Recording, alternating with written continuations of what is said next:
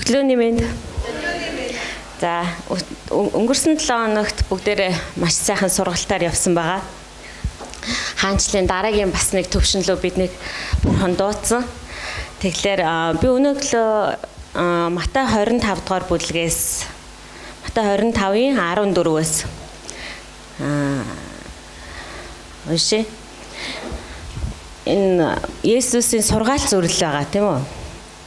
Энэ холын аянд гарахтаа боолуудаа дуудаад эзэмшлээ тэдэнд даатгаж буй нэгэн хүнтэй адил болоо.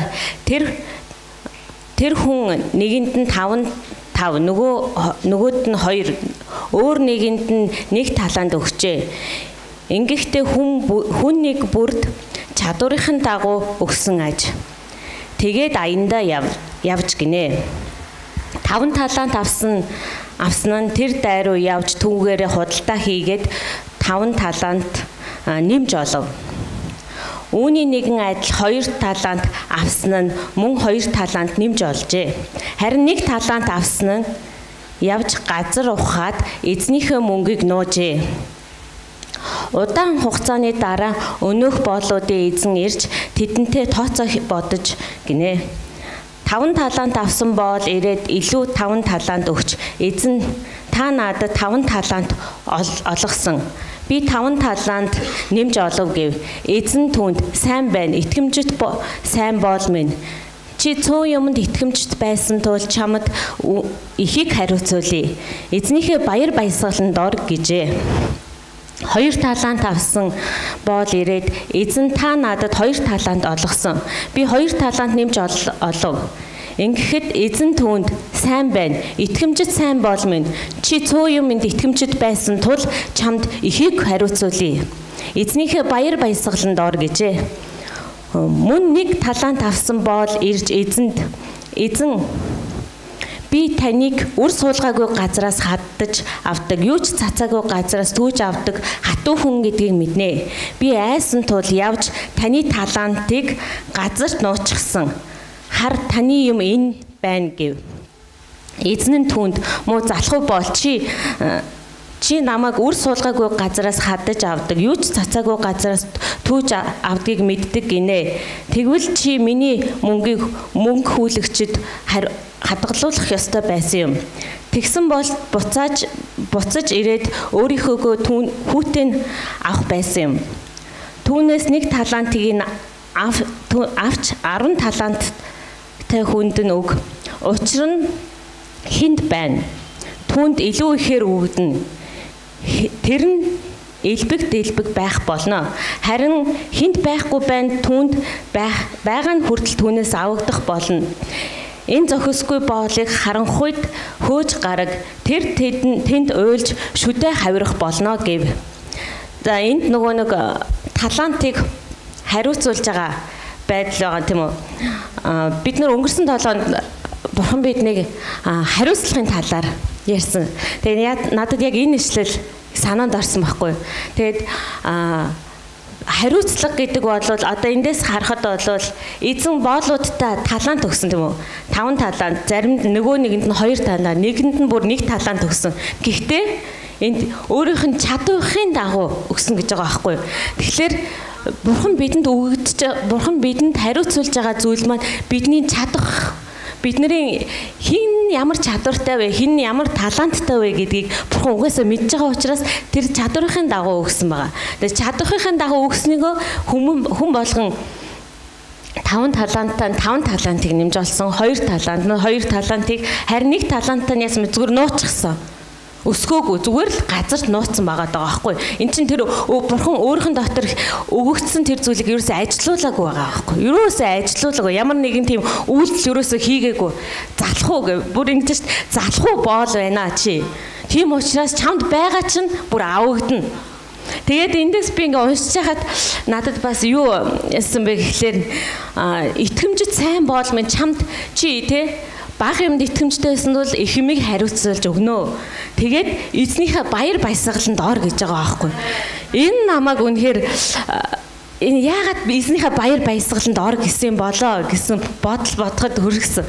Тэгэхээр хариуцлага гэдэг бол юм уу итгэмжт байдал гэдгийн одоо шагнал нь болохоор эзнээс ирэх баяр хөөр юм байна. Тэгэхээр хариуцлагыг бид одоо дарамт биш тийм үү? Энийг баяр хөөр гэж хүлээж авах ёстой юм байна гэдгийг би ойлгосон байгаа. Тэгээд одоо би болохоор одоо хоёрхан компани одоо нэгтлэн тийм ажил хийж байгаа л та. Гэхдээ ингээд харахаар ингээд миний огт мэдхгүй гаргалгаагаар ингээд тоонуудыг боддог. Тэр заримдаа төвхтэй аюу хэцүү. Тэгээд надад тусламж хэрэгтэй болдог байхгүй юу? Тэгээд бүх юмаа ингээд яг програмд оруулаад зөв тоонуудаа эхлээд ингээд хийчихээр ингээд эц дүнд нэг балансынхаа дүнд нь ингээд тоонууд нь яг тэнцээ гараад ирэхэд бүх юм амар эмх цэгцтэй. Бүр үнэхээр эмх цэгцтэй харагддаг байхгүй. Тэгээд ингээ харахаар би одоо ашигтай ажиллаад байна уу, ашиггүй ажиллаад байна уу те ямар юм аль нэг зүйлээ өөрчлөх хэрэгтэй байна уу, аль сард нь бид нар юу борлуулалт дээр вэ, аль сард нь арай өөр одоо менежментээр ажиллуулалт дээр вэ, бүх юм ингээ тодорхой харагддаг. Тэгэхээр тэр тоонуудын учрыг л зөв анханасаа тавьчих юм бол тэр зөв гаргалгаануудыг гараад тэр чи би бодохгүй шүү дээ компьютер бодчих тийм үү? Тэр нь айгүй амар надад амар байгаа байхгүй юу? Тийм болохоор ерөөсөө тэрийг ингээ хийчихэд би ингээд цаашдаа одоо компанийнхаа тий санхүүг одоо яаж авч явах вэ? Ийм надад гараад ирж байгаа байхгүй дүр зураг. Тэгэхээр энийг би яах гэж ярьсан бэ гэхээр нөгөө зүгээр л би тэрийгэ залхуурахгүй хийчихэд би цаашдаа яах вэ гэдэг аягүй амар тодорхой мэддэг болоод байгаа байхгүй юу. Тэгэхээр зүгээр л энэ нөгөө нэг нэрв нэгтлэнгийн ажил маань намайг яг энийг ойлгоход аягүй тос болсон л гэж хэлээд байгаа байхгүй юу. Тийм болохоор тэгээд бас энэ эзний баяр хөөр гэдэг бол зүгээр ерөөсөө энэ хариуцлагатай байхаар шийдсэн хүнд өгөгддөг юм байна. Өнгөрсөн талаа Пастор хэлжсэн шүү дээ.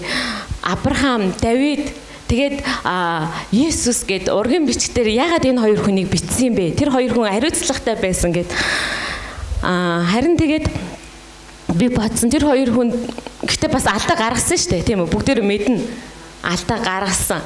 Гэхдээ хариуцлагатай байхаар тэр хүмүүс зүрхэндээ шийдсэн учраас Бурхан тэр хүмүүсийг бас энэ хаанчлал тэнцвхүйц нэгэн болгож зассан байна. Түүнээс биш тэр хоёр чинь бас хариуцлагагүй шүү дээ. Гэр бүлийнхаа хувьд тийм үү. Тэгтээ хариуцлагатай байхаар шийдсэн тэр шийдвэр нь тэр зүрхийг л Бурхан хайж исэн юм байна. Би өөрийнхөө юмд одоо хувийнхаа хариуцлагыг би хүлээж сурья гэд. Би хариуцлагатай байхаар шийдсэн тэр зүрхийг л Бурхан яг хайсан юм байна. Тэгэхээр би яг тэгж бодсон л та би ч бас яг хариуцлагатай байхаар шийтгэхэд л Бурхан намайг засч эхэлх юм байна. Үнэхээр хариуцлагатай болгох юм байна бүр. Түүнээс хүн болгон тийм хариуцлагатай биш шүү дээ. Яг үнийг хэлэхэд тэр хариуцлага гэдэг чинь бас шагналтайгаа ирдэг байгаа даа байхгүй. Тэр шагналын амар тайван баяр хөөр бүр эзнийхээ баяр баясгаланд ор гэж байгаа байхгүй. Эзэн биднийг бүр баяр баясгаланд дуудаж гин гэж би бодсон байхгүй. Хариуцлага байна. Гэхдээ эзнийхээ баяр баясгаланд ор. Яг нааш ороод тэр. Наа бүр тэгж хэлж байгааг би сонссон байгаа. Тэгэхээр баяр баясгалан бол үнэхээр хариуцлагын шагнал юм байна. Тэгэхээр ах дүүсээ бүгдээрээ өөрсдөөсөө хувийнхаа хариуцлагатай байдлыг үнэхээр өөрийнхөө амьдралд хувийнхаа хариуцлагатай байдлыг хүлээж авъя. Хариуцлагатай байхаар шийдье. Альва юмд жижиг гэлтгүй. Жижиг зүйлд итгэмжтэй байсан тул би чамд ихийг хариуцуулнаа. Бурхан хаанчлалынхаа ажлуудыг бидэнд өгөх гэж штэ яг одоо бол тий. Өөрийнхөө охид хөвгүүдийг энэ нийгмийн бүхэл салбарууд дээр биднийг байр суурин дээр гаргаж ирэх гэж байна, хаанчлах гэж байна.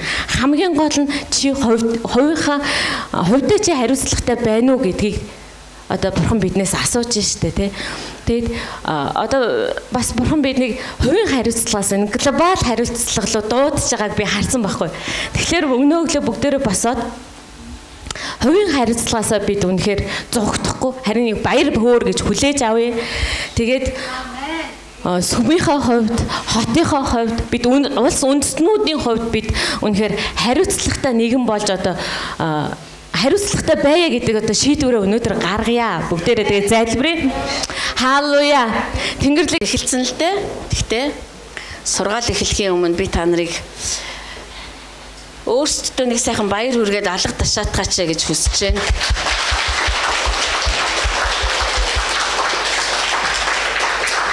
Яа тэгэл бид нар өөрсдөө баяр хүргэх ёстой. Тийм биз дээ. Би биш Есүс, мэдээж Есүс. Гэхдээ та бас байсан байхгүй юу? Саяын сургалт үнэхээр энд хүн нэг бүрийн оролцоо байсан. Хүн нэг бүрийн. Бүр хамгийн бага одоо 3 сартаагаас бүр хамгийн одоо хүний нүдээр харуул ахмад настай хүртлээ. Хүн бүхний хувь нэмэр оролцоо байсан юм аа. Та нарын халуун хүсэл тэмүүлэл, эрмэлзлэл аимхаа биш аюултай байгаа гэж харахтаа би баяртай байсан. Та нар аимхаа биш болж та нар аюултай болсон байна. Өнөө өглөөч гэсэн та нар аюултай хിവэрэ гэж би бодож байгаа. Та нар аюултай хിവэрэ байгаарай. Есүсийг гадаарт хурж ирэхэд диавол юу гэж хэлсэн бэ гэхээр хүүе та намайг тамлах гэж ирээ юу гэсэн тийм ээ. Тамлах гэж ирсэн. Бид нар аимхаа биш бид нар аюултай. Бид нар эргэлзээтэй биш. Бид нар маш их эрчтэй. Амен. Бид нар итгэлгүй биш. Бид нар бат итгэл үнэмшилтэй. Амен. Үнэхээр та нараар маш их бахархсан. Би тэгээд яаж би гинт өөрсдийнхөө маш хол явсныг харсан байхгүй юу? Урд нь би юуч харддаггүй байсан биш. Гэхдээ бид нар заримдаа өндөр газарт очиод өөрсдөө ямар өндөрт гарч ирснийг харах ёстой. Тийм биз дээ. Бурхныг тэртээ тэргүй тэр өндрийн өндөрт оршдог. Тэр бас бидний зүрхэнд оршдог.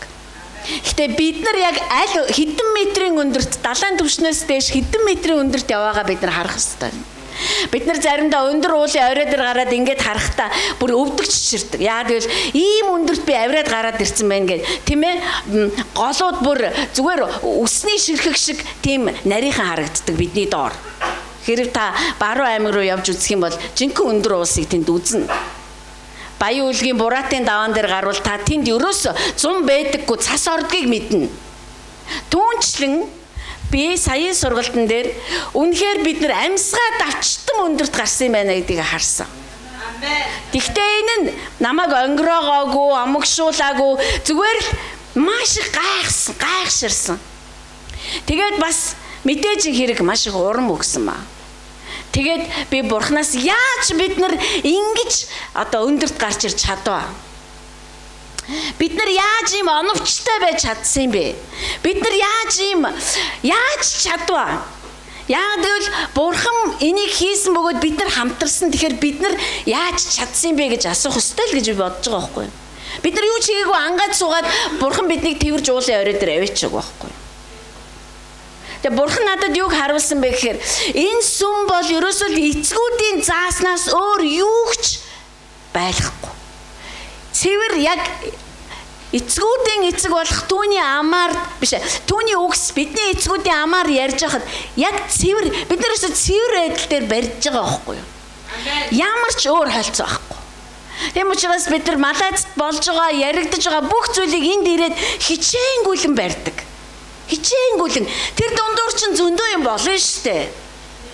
Тин дундуур зөндөө юм та зөндөө юмар туулна би зөндөө юмар туулна те гутрал одоо хөөрөл бүх юм бидний дотор авалцаж одоо асаж тийм ээ унтарж одоо ингээд дүрлцэж ингэж явж байгаа ш. Гисэн ч гэсэн бид нар бариалээс яа гэвэл тэр нь амар хүчтэй юундч зогсхийн аргагүй тэгээд баригдахдаа маш бат бөх барилгын материал байсан учраас би Джонтон Дэвидийн сургаалыг саяхан сонсч байсан. Тэгэхэд тэнд бас тэгж ярьжсэн л та. Та нар энд яригдж байгаа зүйлсийг зүгээр л хүн ярьж байгаа гэж бодохгүйгээр Бурхан эцэг сүмээ барьж байна гэж одоо тэрж аваад гэртээ очиод барь. Тэгэх юм бол эн чинь та нарт барилгын материал болно гэсэн баг. Тийм учраас бид нар маш хүчтэй цойлж чадсан ба. Тийм учраас хэрэг бид нар хүний юм руу гажуудаж орохгүй бид нар зөвхөн эцгүүдээр дамжуулаад ярьж байгаа эцгийн үгс буюу тэр барилгын материалаар Бурхан үгээрээ л дэлхийг бүтээсэн гэж та бодооч. Гэрэл бий болог гэж хэлсэн тэр 3 үгээр л гэрэл бий болсон гэж бодооч.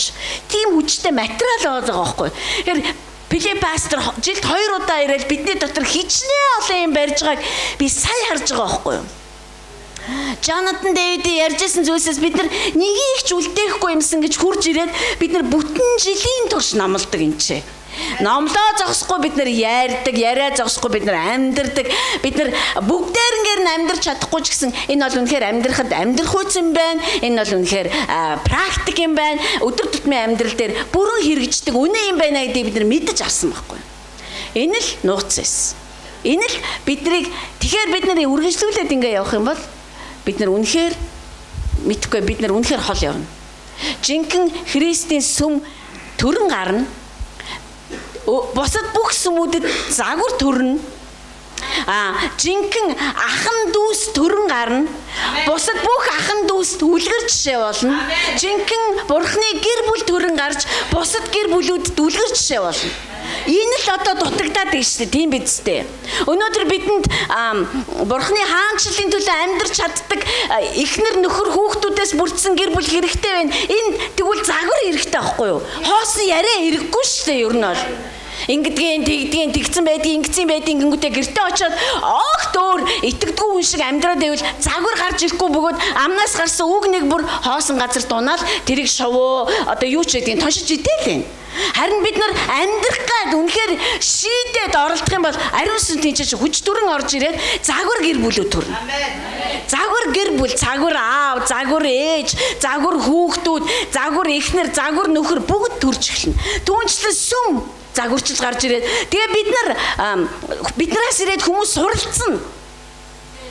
Сүм яаж төрдгийг, сүмийн удирдлага яаж ажилдгийг, сүмийн пастрын одоо үйлчлэлийн үндсэн одоо гол сүм нь яг юу юм?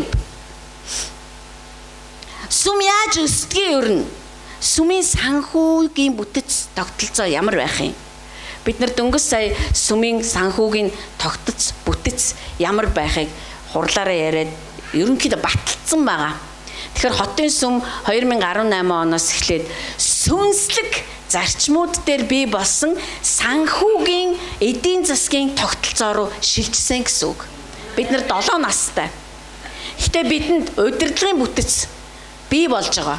Биежж байгаа, бүр харагдаж байгаа. Санхүүгийн бүтэц бий болж байна. Тодорхой одоо дүрм журм энд гарч ирж байгаа нь гарцаа байхгүй. Гэхдээ энэ бүхэн дандаа сүнслэг үнэн дээр тулгуурласан ба. Тийм учраас сүм биежж дээ төхөө. Бидний хоорондын харилцаанууд тийм ээ эцэг хүүгийн харилцаа, сүнслэг ахан дүүсийн харилцаа биежж байна. Бид нар нэг хүн шиг нэгэн санаатай байхыг амталж эхэлж байна. Тэрэн лөө би бүрэн дүүрээ орсон гэж хэлэхгүй. 10 жилийн дараа бол бид нар өөр юм ярих байх. Гэхдээ бид нар амталж эхэлсэн. Сая бид нар тэнд байхдаа хамтдаа гэр бүл бүхлээрээ байх ямар сайхан юм бэ? Бүтнээрээ аавтайгаа тэ бүр ингээл одоо ерөөсө бүгд хамтдаа.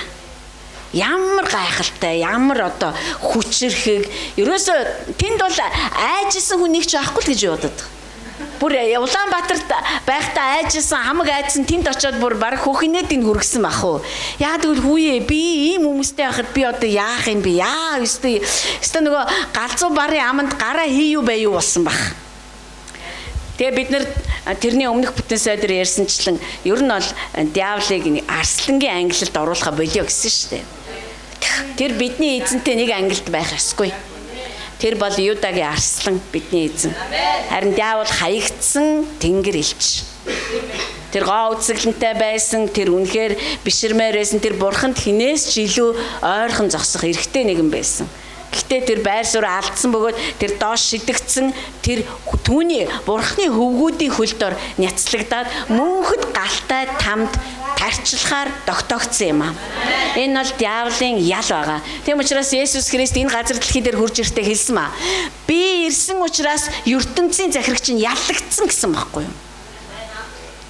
Энэ ертөнцийн захирагч ирж явна гэж тэрний газарт хэлсэн би тэрийг яриаггүй шүү. Харин тэр нэг Есүс өөр нэг газарт юу гэж хэлсэн бэхээр та нар битгий учир нь энэ ертөнцийг захирдаг байсан нэгэн аль хэзээ яллагдсан юм а гэж. Ялын тогтоол нь уншигдсан. Одоо Бабилон гэж систем гэж бид нар яриад байгаа ш. Энэ ч нөө дэлхий ш. Одоо бурхангүй амьдрахаар шийдсэн тэр амьдралын бүтэц тогтолцоо. Тэр одоо бурхны эсрэг байнга тэрсэлж байгуулсан тэр Бабилоны систем чи өөрөө ялан уншуулчихж байгаа байхгүй юу? Сүрх ялан уншуулц. Тэгэхээр одоо ялан уншуулсан нэгэн ялын гүйцэтгэл хүртэл хоёр чинь зай байгаа шүү дээ. Тийм ээ? Хэрэг та нар кино үзчихсэн бол цаазаар авахулах ял авчаад зарим хүн 1 жил хүртэл байдаг. Яа тэгвэл яландаа байдаг аахгүй юу? За энэ хүн одоо аимшигтай гэмт хэрэгээс учраас цаазаар авахулнаа. Одоо улс оронд янз бүр байдаг ах тийм ээ? Буудна. Улс оронд ч гэсэн янз бүр. За энэ буудах ялын хугацаа бол одоо тэдэн сарын тэдний өдөр гээд нөгөөдөр. Заримийнх нь болохоор 1 жил. 1 жил тэр хүн өглөө хүлээгээд дарчлана гэсэн үг. Түүнчлэн Бабилон буюу Бабилоныг захирж исэн нэгний ял нь уншигдсан юм а. Тун удахгүй тэр байх ёстой газар руугаа явах болно. Ер нь бол штэ хаанчлал ирэхэд хүмүүс бүгдээрээ үндэснүүд бүгдээрээ одоо харанхуй ертөнц тэр чигээрээ байх ёстой газрууд дээр бүрэн байршин эргэж буцалтгүй. Нэг хэсэг нь хаанчлал дотор эргэж буцалтгүй байршигдана. Эргэж буцалтгүй гэдэг чинь яаж ч магадгүй гэсэн үг биш шүү дээ. Тэгэл гүйц байгуу тэнд байршуулагдсан. Та хоёр хаанчлалд байршуулагдлаа гэж бодъё. Та хоёр шинэ үеийнхэн гэж бодъё. Хэрэг та хоёр эцсийн цагийн шинэ үеийнхэн бол бит хоёроос өөр шинэ үе гэж байх уу? Байхгүй гэсэн үг. Ганцхан би тэнцэхгүй байх магадaltaй. Харин тэнд бурхан тэнцүүлнэ гэдээ аваад орчих юм бол би чамайг тэнцүүлнэ. Яа гэвэл чи шийдсэн учраас. Би чамайг тэнцүүлнэ. Яа гэвэл чи шийдвэрээ гаргасан учраас. Би чамайг тэнцүүлнэ. Яа гэвэл чи зүрхээ надад цэвэрлгээд өгсөн учраас. Би чамайг тэнцүүлнэ гэд оруулсан л бол та тэнцэнэ. Бид нар өштэй төгс олчоод хаанчлал ордын биш. Бурхан юуг юм харж агаад хаанчлал руу авч ордгийг бид нар мэднэ ер нь бол.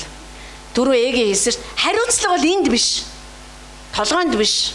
Хариуцлагыг ойлгодгүй хин ч байхгүй. Ямар нэгэн хэмжээгээр бүгд ойлгодог. Тийм ч учраас бүгд хариуцлага гэж ярьдаг. Хариуцлага бидний сэтгэл хөдлөлд орших ёсгүй.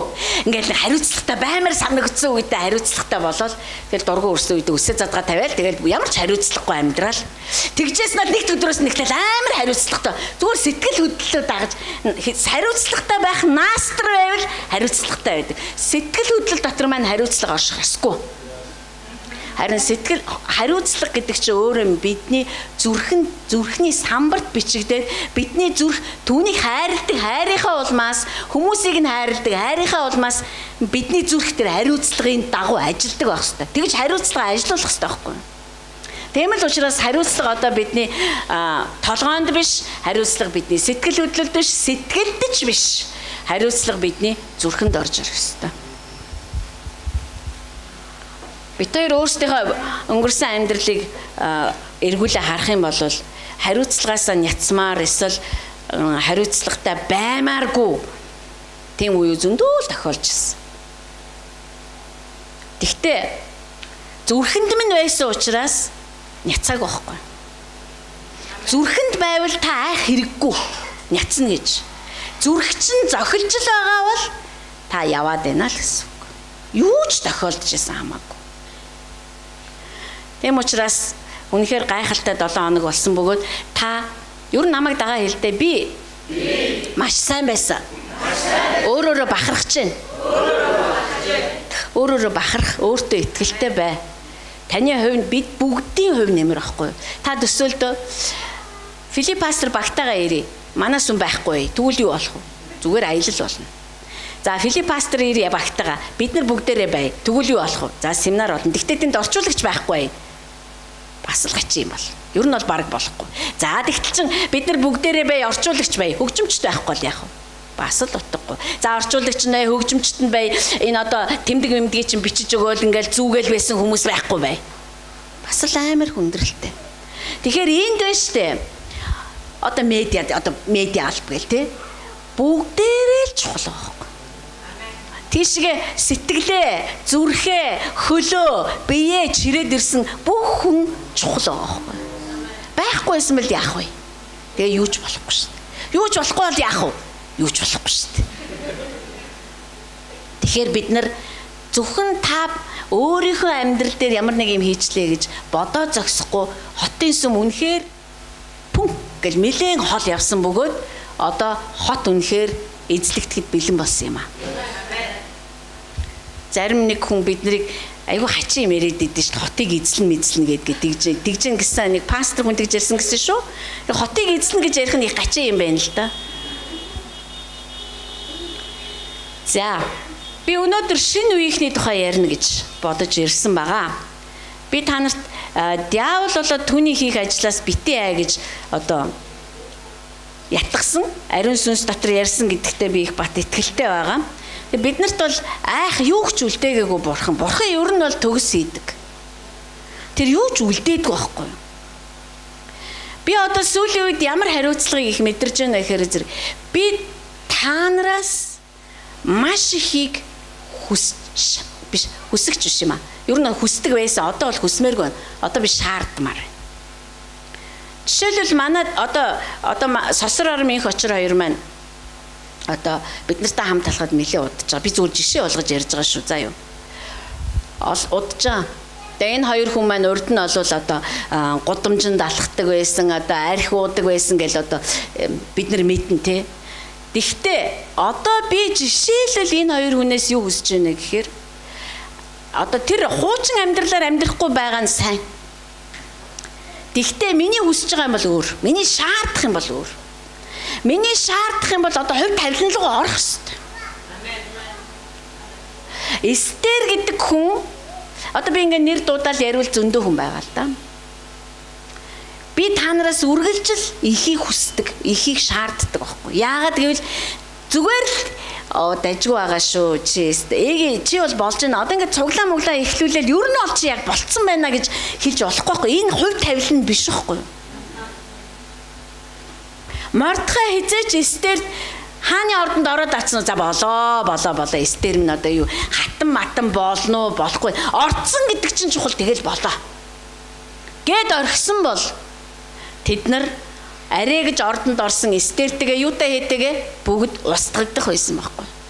Тэгэхээр би та нарын хэнийг нь за ашгүй дээ чи минь ажилгүй байсан ашгүй ажилтаа болцсон одоо ёстой болоо гэж хэлэхгүй. Та ажилтаа болцсон чинь зүгээр анхны алхам. Та зүгээр одоо юу гэдгийг хорт зуршлаасаа салсан чинь зүгээр л ихний алхам. Тэгээд цаашаа та хувь тавилан чинь таныг хүлээгээд байгаа ш. Тийм учраас би өөртөө ч цадахыг хүсэхгүй байна. Та нарыг ч бас цадаад ингээд гидсээ хэлээд гівтээсэй гэж хүсэхгүй байна. Хихрээд болцоо. Тинээс л би яах вэ? Сувда чи намайг мэдгүй байна. Би өста 5 жилийн өмнө хог байсан байхгүй юу? Би тэрийг мэдэх албагүй штэ. 5 жилийн өмнө намайг хэн байсныг таач мэдэх албагүй байхгүй юу? Мэдж байгаа бол сайн, мэдгүй бол зүгээр штэ. Тэгээ одоо бид нар тэр 5 жилийн өмнө хэн байсан чинь тийм чухал биш байхгүй юу? Одоо өнөөдөр хэн болцоод байгаа, тэгээд юу руу яваад байгаа чинь чухал байна штэ. Тэр тийшээ л ормоор байгаа байхгүй юу? Тийм л учраас бид нар сая хүн нэг бүрийг яваад өгчөөч. Бид нар байна штэ. Төлбөр бол аль хизээний хийгдсэн байхгүй юу? Түүнээс мөнгөндөө байгаагүй л гэж би хэлэх гээд байгаа юм. Мөнгө бол чухал байсан ч гэсэн тийм чухал бол биш. Арайч мөнгөний төлөө та нарыг яв гэж хэлэх хүртэл бол чухал байгаагүй. Дайнис 3 газараас бид нар төлбөр авсан. Дараад нь санхүүгийн тайлан майлан 50-50 бид нар.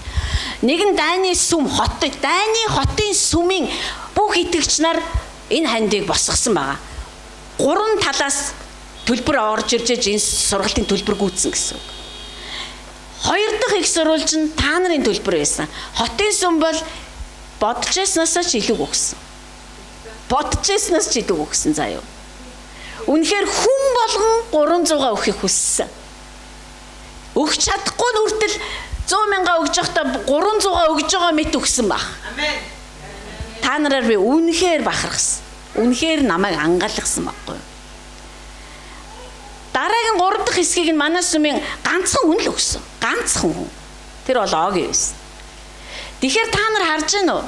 Хэрвээ бид нар олон огитой болох юм бол мөнгө ерөөс асуудал биш. Бид нар ганцхан огитой байхад мөнгө асуудал биш үү? Асуудалгүй. Харин та нар оролцсон чинь л бидний баяр хөөрөөсөн байхгүй. Яг л би вэштэй хүн нэг бүрийг хувь тавилан руугаа очоосэй л гэж хүссэн. Хувь тавилан руугаа ороосэй. Энэ маань одоо байгаа сайн сайханда битээ ханаасай. Айгүй холыг хараасай. Бүр ингээд яг тэр хувь тавиланда эстер шиг орчоосай. Хатан хаан болчоод ахт нь хүртэл Мордхай хэлээд байсан шүү дээ. Болоогүй, эстер болоогүй. Хатан хаан болсон чинь учиртай. Тэм учраас хүн нэг бүр агц дэвшилт олохоос илүүгээр хувь тавилан руугаа чиглэсэн байх хэрэгтэй. Дараагийн сургалт 2019 оны 8 сарын 22-нд эхэлнэ. 8 сарын 22-нд. Одоо та тэр сургалт руу дахиад өөрийгөө зориулж эхлэх ёстой. Марк номын 5 дугаар бүлэг. Би шинэ үеийн тухай ярьж байгаа. Тэгээ миний энэ ярьж байгаа зүйлүүд миний ярих гэдэг одоо шинэ үеийнхнээс зүрхгүй ерөөс. Бүгд нэг л явж байгаа. Тэгэхээр энэ шинэ үе хараа бид нар нэг юмыг цээжилж авах ёстой шүү заа юу. Эцсийн цаг гэдэг бол эцсийн цаг. Ойлгож байна уу? Эцсийн цаг гэдэг чинь эцсих гэсэн үг шүү дээ. Монголчууд бид нар бол ингэдэг тийм ээ. Эцсийн цаг гэхээр дандаа дотроо үгүй ах уу. Тэгэл бурхан дахиад нэг запас цаг гаргаад ирэх баха гэж боддог. Үгүй. Энэ зүгээр монгол хүний сэтгэлгээ бөгөөд энэ устдаж алга болох хэвээр. Бид нар сүүлчийн шалгалтаа өгнө гэд байж захта сүүлчийн шалгалтанд унсан ч гэсэн багшаасаа дахиад нэг сүүлчийн шалгалт гаргаж ирэхийг шаарддаг. Дахиад өчил та багшаа гэл урд өмнө нь ороод хормоодоо гүгээд иддэг. Тэр шиг бол биш. Эцсийн цаг бол эцсих. Ариун сүнсний эцсийн цутгалт бол эцсих. Дахид цутгахгүй гэсэн үг. Ойлгож байна уу?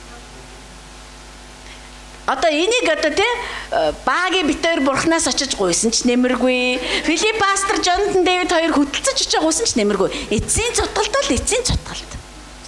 Эцсийн цаг төрөн гарч ирж байгаа шинэ үе гэдэг бол эцсийн цагийн шинэ үе. Өөр байхгүй юу хайртуудаа. Тэгэхээр бид нар энэнд орно эсвэл орохгүй. Ийм л юм байна. Гэтэ бид нар мөнхийн улсад бүгдээр очино л гэдэг байгаа шүү дээ. Үнэхээр зүрхэндээ түүнийг хүлээж авсан бол та мөнхийн улсад очино. Гэхдээ мөнхийн улс бол би юу гэж итгэдэг вэ гэхээр манайхан нэг хошин шогдорчлууд гэж ярьжсэн шүү дээ. Гадаадд амьдарж байгаа хүмүүсээ өвхөөрөө л Монголдо очино гэж битээ яриач ээ. Монгол ямар яс цуглуулдаг газар уу гэж хэлжсэн тийм. Түүнчлэн мөнхийн улс бол ялгуусан амьдарсан хүмүүсийн шин алдраар очдог газар болохоос биш.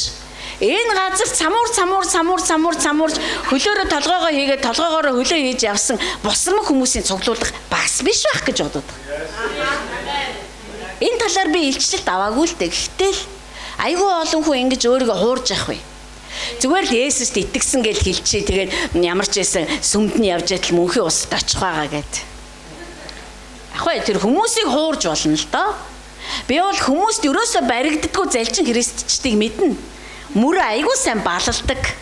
Бааранд орсон мөрөө балалдаг, завхаарсан мөрөө балалдаг, одоо заваарсан бүх юма балалж чаддаг. Одоо бурхнаас бол нуун гэж байхгүй л дээ. Бурхнаас бол нуун гэж хизээч байхгүй. Тийм учраас мөнхийн улс бол нэг тийм л мөнхийн улс байх хэвээр. Түүнээс ч тийм ээ. Бүр тий хог шиг амьдэрсэн христ чинь ч орж идэг. Тэгвэл одоо мөнхийн улс байх хэрэг байдаг ч юм уу гэж. За энэ бол нэг бодол байлаа. Тэгэхээр би таныг хэлж байна тийм ээ. Эцсийн цаг бол эцсийн цаг. Та хоёроор эцсийн цагийн хүмүүс. Гэтэ би эцсийн цагийн зүгээр хүмүүс байгаасаа гэж танараас хүсэхгүй байна. Юм дуусч байгаа юм чи тэгээ яаж хийж байгаа л майцарч байгаад мөнхийн улсад орё гэдэг. Тийм амар те ядцсан бодолтой зүдэрсэн амьдралтай хүмүүс байгаасаа гэж хүсэхгүй байна. Шинэ үеийнхэн бол тис хөндлөн хүмүүс. Шинэ үеийнхний байрлал бол ерөөсөө л энэ. Тэгээ шинэ үеийнхээ ерөөсөө зогсдгүй. Энэ баян урагшилж идэг. Ерөөсөө л. Тэгээ яаж урагшлахыг Филипп Пастор сая хэлсэн ш. Нэг нь дандаа төрүүлж алхаж идэг. Тэнгүүд араас нь нөгөөх нь дагж идэг. Тэгэж бүх биеэ урагшлуулж идэг. Ерөөсө зогсож мэддэггүй. Сэтгэлгээ зогсож мэддэггүй. Монголчууд ч ерөөсө айж мэддэггүй гэдэг байгаа штэ. Түүнчлэн тэр нь одоо бурханлаг эр зоригоор солигдох хэрэгтэй байхгүй юу? Хүний айж мэддэггүй байдал бол жоохон учир дутагдaltaй. Тийм учраас монголчууд айгүйх одоо аваар осолд ордог тийм ээ. Өөрсдөө гимтээдэг. Айдгүй учраас одоо мангардуу гэх юм уу дааш. Харин биднэрийнх бол тийм мангар биш. Биднэрийнх бол бурханлаг эр зориг. Тийм учраас бид нар айжсэн ч ерөөсөл урагшилдаг. Тэгээ айцаа ялан дийлдэг. Бидний сэтгэлгээ бол ухарна гэж ерөөсөө байхгүй. Угаасаа ухрах араагүй гэдгийг төр тэнд байхдаа мэдчихсэн. Тэгээ яг хаяа бид нар ухрах араа байна уу үгүй үдсэн байх. Ухрах гэж зин ч байхгүй. Тэгээ за ерөөсөө ухрах араач байхгүй мэн. Тэгэхээр одоо ерөөсөө урагшлаад л байхаас өөр арга байхгүй. Тэгэхээр энэ шин үеийг та тэгэхээр өөрийгөө харалтаа. Та ухрамтгай хүн үү? Няцамтгай хүн үү? Үнэнтэйгээ тулгархаас байнга зүхтдаг хүн үү? Урд нь тийм байсан байж болно. Бид нар өмнөх амьдралыг ч ерөөсөө яриаггүй. Харин одоо бол бид нар энэ их амталгаа, энэ их сургалт одоо, энэ их хөрөнгө оруулалт, энэ их сүнсний ажиллагааны дараа одоо бол бид нар өөрсдөө харахад арай өөр төвшөнд очсон байх хэрэгтэй байхгүй юу? Энэ шинэ үеийнхэн зөвхөн эр зоригтой байгаа зогсохгүй. Энэ шинэ үеийнхэн бол хаа сайгүй оршиж байдаг. Одоо би та нарт харуулах гэдэг байгаа байхгүй юу? Яа тэгвэл хүмүүс бодохдоо шинэ үеийнхэн гэдэг бол зөвхөн сүмд байна л гэж боддог. Тийм биш. Шинэ үеийнхэн хэрэг зөвхөн сүмд байдгийн бол энэ арай өөр ажиллагаа байх байсан баг. Гэхдээ тийм биш. Бурхан сүмээ хөдөлгөж, сүмээрээ дамжуулаад шинэ үеэ босгохыг хүсдэг. Гаргаж ирэхийг хүсдэг. Та бит хоёроор дамжуулаад шинэ үеийг гаргаж ирэхийг хүсдэг. Бид нар шинэ үе мөн тийм ээ? Бид нар бол хаанчлалын одоо охид хөвгүүд гэж өөрсдөө итгэж байгаа. Тийм учраас бурханд өөрсдөө өгсөн. Бурхан минь намайг та одоо тэнцүүлээрэ, та намайг бүтээгээрэ, та намайг өөрийнхөө хаанчлал зохистой нэгэн болгож өгөөрэй өөрийгөө өгсөн байгаа. Тэгвэл тэнд бас тийм хүмүүс байна. Тэрийг хэн очиж олж авах вэ? Тэрийг та хоёр очиж гаргаж ирнэ. За, 5 дугаар бүлэг. Марк. Тэд нуурын нөгөө эрэг болох Герас нутагт ирсэн. За, энэний өмнө юу болсон бэ гэхээр тэд нар завиндаараа суугаад маш хүчтэй давлгаан, шуурга муургыг даван туулаад тэгээ Есүсийг бас цоошнээр таниад ингээд гаталсан байгаа. Тэд нар Есүсийг хизээж таньж байгаагүйгээр таньсан. Тэд нар уг нь бол таньна шүү дээ. Тэгтээ завин дээр байхдаа анх удаага Есүс тэр их шуурган дотор амгалан 50 унтаж байгааг харсан. Тэгээд Есүс бас чирэнгүүтээ намд гэхэд салхи шуурга түүний үгэнд ороод намдаж байгааг харсан.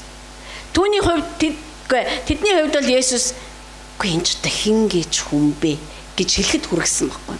Ингээд эднэр нөгөө талд гарч ирлээ. Герас нутаг. За, Герас нутгийн байдлыг ажиглая.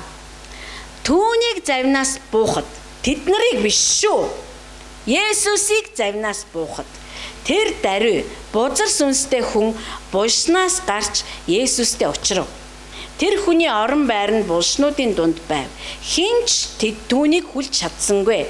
Бүр гинжээрч хүлж чадсангүй. Учир нь тэр олон удаа гавтай гинжтэй байсан ч гинжээ дастаж гаваа хідэн хэсэг болгон одоо эвдчихдэг байваа. Бүр англи библийг унших юм бол гаваа биш тэ бүр ингээд няцалцдаг байсан гэж байна. Баримлын шавар шиг няцалцдаг байсан гэж. За тэгээд цааш нь түүнийг номхдоход хинийч хүч хүрсэнгүй. За хинийч мэдээж түүнийг номхдох гээд одоо хамгийн хүчтэй хүмүүсэл явуулдаг байсан бай таараа тийм үү. Харин хинч тэрийг дийлдэг байсан. За яагаад дийлдэг байсныг нь одоо бид нар харна. Тэрээр булшнуудын дунд ууланд өдөр шүнгүй орилно. Та өтөр зүгээр энд нэг магтаалын 30 цаг орилоход 30 минут орилоход юу болдог вүлээ? Бараг зарим нь тарих мархины эргээл даралт маралт нэгсэж буураад гачийн болох шахна штэ. Гэтэл энэ хүн өдөр шүнгүй би та нарыг муу магтдаг гээгүй шүү, зүгээр л өдөр шүнгүй орилдог байсан. Зүгээр л гэж орилохгүй шүү, бүр чарладаг байсан бай таараа тийм ээ. За орилдог байжээ. Тэгээд чулуугаар өөрийгөө дэлсдэг байсан. Есүсийг холоос хараад тэрээр гүйн ирж түүнд мөргөв. Тэгээд чанга дуугаар хашгирсан. Хамгийн дээд Бурхны хүү Есүсээ, танд би ямар хамаатай билээ? Мэдээж хэрэг. Би Бурхнаар танаас гуяа. Намайг бүү зовоогооч гэсэн. Учир нь Есүс бузар сүнс чи энэ хүнээс зайл гэж хэлсэн учраас. Тэгээ Есүс түүнээс чамаа хэн гэдэг вэ гэж асуусанд тэр бид олоолаа учир намайг легион гэдэг гэв. Тэгээд тэр түүнийг өөрсдөөс нь түүнээс өөрсдийг энэ нутгаас бүү зайлуулаач гэж хүсэмжлэн гуйж эхлэв. Тэнд ууланд гахаан их сүрэг бэлчиж байлаа. Чөтгөрүүд Есүсээс бидний гахаа руу явуулаач бид тэдний дотор орё гэж гуйхад Есүс тэдэнд зөвшөөрөв. Бузар сүнснүүд хүнийг орхиж гахаануудад шүглэв. 2000 орчим гахаан сүрэг их зэргээс нуур руу ухас хийж нуурт живцгээлээ. Гахаачд зугтаж үүнийг хот тосгодод мэдэгдэв. Тэгээд хот тосгодод мэдэгдэв. Гэхэр ч одоо бас нэлээ олон газар мэдэгдсэн байх нь шүү. Магадгүй тэр ажилчид нь 2000 гахаа хариулдаг ажилчид нь энэ тэндээс ирсэн баг. Тэгээд хүмүүс юу болсныг үзэхээр иржээ. Тэд Есүс рүү ирээд чөтгөрт буюу легионд эзэмдүүлж байсан яг тэр хүн хувцалцсан эрүүл саруу сууж байхыг хараад ихэд айв. Англи библийг харуул бүр чихтэйхэн эрүүл саруул болсон байсан гэж. Бүр онцгой эрүүл саруул гэдэг чинь зүгээр л одоо ийм эрүүл байдал биш шүү дээ. Бүр нэг тийм яа гэвэл түүнийг хараад хүмүүс айсан гэж байгаа байхгүй. Түүнийг галзуу байхад нь айжсэн хүмүүс одоо түүнийг ямар эрүүл болсныг хараад айсан ба. За цааш нь үдсэн хүмүүс тэр хүнд юу тохиолдсныг болон гахаануудын тухай тэдэнд ярьж өгчээ. Тэд Есүсийг нутгаасаа явахыг гуйж эхлэв. Есүсийг завинд суух үед чөтгөрт эзлэгдсэн байсан өнөөх хүн өөртөө хамт бай гэж гуйсанд Есүс зөвшөөрсөнгүй харин түүнд гэртээ өөрийнхэн дээрээ очоо. Эзэн чамд ямар агуу зүйлс хийж чамд хэрхэн өршөөлөө үзүүлснийг тэдэнд мэдэгдэв. Тэр явж Есүс өөрийнх нь төлөө ямар агуу зүйлс хийж өгснийг Декаполис хэмээх газар зарлаж эхлэв. Хүн бүр гайхацгааж байлаа. За энэ галзуу хүн бол шинэ үеийнхэн байсан юм. Шинэ үеийн хүн байсан. Гэхдээ түүнийг шинэ үеийнх гэдгийг Есүс очтол хинч мэдээгүй. Есүсийг Гераст хөл тавихаас өмнө энэ хүн хэн байсан бэ гэхээр галзуу хүн байсан. Энэ хүн галзуудаа бүр онцгой зэрэглэлийн хурц галзуу байсан. Солиотой. Яагаад гэвэл тэр үеийн булшнууд бол дандаа хадан агуу дотор байдаг байсан. Одоо түүх унших юм бол заа юу. Би түүх уншаад тэр үеийн хүмүүс одоо дандаа өөрсдийгөө агууд хийдэг байжээ гэж мэдлээ. Тэд нар агууг ухаад дотор нь одоо гэр бүлэрээ өөрсдийгөө оршуулдаг байсан. Тэгээд үүдийг нь маш том чулуугаар одоо хаадаг байсан. Есүсийн хадан булшиг хаасан чулуу бол дор хаяж 1 тонн гэж байгаа шүү дээ. 2 тонн орчим жинтэй чулуу байсан гэж. Тэгээд энэ хүн тэгэхээр яасан байх нь вэ? Чулуунуудын дунд л амьдардаг байсан. Хадны дунд амьдардаг байсан байхгүй юу? Хаднуудын дунд амьдардаг, түүнд юу л вэ? Хад байдаг байсан. Тийм учраас тэр өөрийгөө цогтөг байсан, дээлсдэг байсан, хатан бууш очиж мөрөгдөг байсан биз. Түүнийг ямар ч төрлийн гинж ерөөсөө тогтоодгүй байсан. Гинж гэхээр та өнөөдрийн нохоонд зүүдэх хятадаас оруулж ирдэг гинж битий бод. Хэврэг. Харин тэр үеийн гинж гэдэг бол жинхэнэ гинжил байсан бай таараа. Гинж ерөөсөө тогтоон барьж чаддаггүй байсан. Дээрээс нь түүнийг гавлж үтсэн бүр. Гавж тогтоодгүй байсан. Тэгэхээр энэ хүн бол юр бусыг хүчтэй. Тэгээд Есүс энэ газар орж ирэхэд тэр хүчтэй хүн чинь харин Есүс рүү чулуу бариад дайраагүй. Бид нар энийг айгүй анхааралтай унших ёстой юм аа. Биднэрт анхааралтай уншдаг эцгүүд байдаг учраас бид нар сурах ёстой юм. Тэгэхээр Есүс рүү тэр даруй гүйж ирээд өмнө нь бүхийгэд сөгдсөн байгаа. Тэгээ ярихдаа диавлын нэрээр танаас гуйж ийн гээгүй. Бурхнаар танаас гуйж байна. Тэгэхэд Есүс чамаа хэн гэдэм бэ? Есүс мэдгүй дээ ерөөсөө биш. Зүгээр л чамаа хэн гэдэм бэ гэсэн. Есүс дандаа ч ингэж асуугаагүй. Ерөөсөө нэг л удаа баг ингэж асуусан баг. Сайн мэдээний 4 номон дээр. Чамаа хэн гэдэм бэ гэхэд тэгэхээр би юу гэж хэлэх гээд байна гэхээр чөтгөр чөлөөлдөг үйлчлэлүүдээс хол явал гэж хэлэх гээд байгаа байхгүй юу? Би өөрөө тэрэнд чи оролцож явсан хүн мэдэн штэ. Миний энэ Есүсийг уншдаг түүхээс шал өөр. Би боддог байхгүй яагаад бид нар Библийг уншдаг, Библийн сургуульд шээ. Библийг уншдаг, Библийг заадаг, Библийг ярьдаг мөртлөө яагаад Библийн дагуу биш юм хийдэг байсан юм болоо гэж би бас гайхсан. Тэгээд чөтгөрийг зайлуулж хахад тэр хүн ч чарлал, би ч чарлал, бүгд заал чарлал ингээл ерөөсөө тэнд бол ер нь мөддөө тэр чөтгөр тэр хүнээс зайлахгүй мэт сэтгэл төрдөг байлаа шүү дээ. Энд тэхгүй байгаа хгүй та хайртуудаа. Энд Есүс Гераст хөл тавилаа. Ерөөсө завнаас хөл тавилаа. тэр газрын эзэн бол шууд мэдж байгаа байхгүй юу? За би ч хуурамч эзэн. Тэгэхээр жинхэнэ эзэн ороод ирлээ. Одоо би очиод мөргөөд аятайхан зайсан дээр юм байна гэж. Тэр мэдчихэж штэ. Хурж ирэнгүүтээ хамгийн дээд бурхны хүү Есүсээ та хоёр бол огт хамаагүй юм хоорондоо. Бүрэн хүлээн зөвшөөрж байгаа байхгүй юу? Юуроос Есүс тэнд тэр хүнийг хөөгөөл илдээл тэгснэ тэр хүн эргүүлж Есүсийг хөөгөөл тэгснэ барилдаал хоёулаа тэгснэ дээр доор ороод тэгэл нөгөө 12 дагалдагч нь тест Есүсээ таны талч ялаараа гэл ийм юуроос болоогүй. Та бид хоёр сая уншлаа шүү дээ удлаа гэвэл тэд нар өөрсдөө гүйж ирээд хүлээн зөвшөөр. Би яагаад энийг яриад таны дотор Есүс амьдардаг бол танд ийм өдөр ирнэ л гэж ярих гэдэг байгаа байхгүй юу та. Тань дээр хурж ирээл хамгийн дээд нэгэн минь надаас хамгийн дээд нэгэн сувдаа гэхгүй шүү дээ. Яг л миний дотор хэн байгааг тэр мэдэх байхгүй юу. Сувдаагийн дотор сувдаа байвал тэр намайг тоохчгүй. Сувдаагийн дотор Христ байвал тэр ирээд яах нь вэ? Сүгдөөд та хоёр ямар ч хамаагүй. Тэр үед нь бид нар гайхгүй байхаа гэхдээ гайгүй байх. Бид нар бол нэлээд сургагдсан байх бах. Яг хамгийн ихний хүн дээр шоконд орох байх л та. Тэгэл гайгүй болох байх. Тэгэхээр ингэж ирнэ гэж байгаа байхгүй.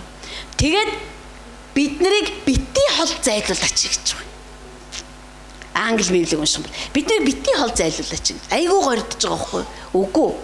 Бид нар өштэй зөвхөн өөрийнхөө гэрээс шүүр диавол бол хог биш ш. Зөвхөн гэрээсээ шүүрдэж гаргаад тэгэл тэр хогийн овоороо явуулдаг. Тийм биш байхгүй. Диавол бүр Монголоос зайлах хэвээр. Бүр дэлхийгээс зайлах хэвээр мөн үү?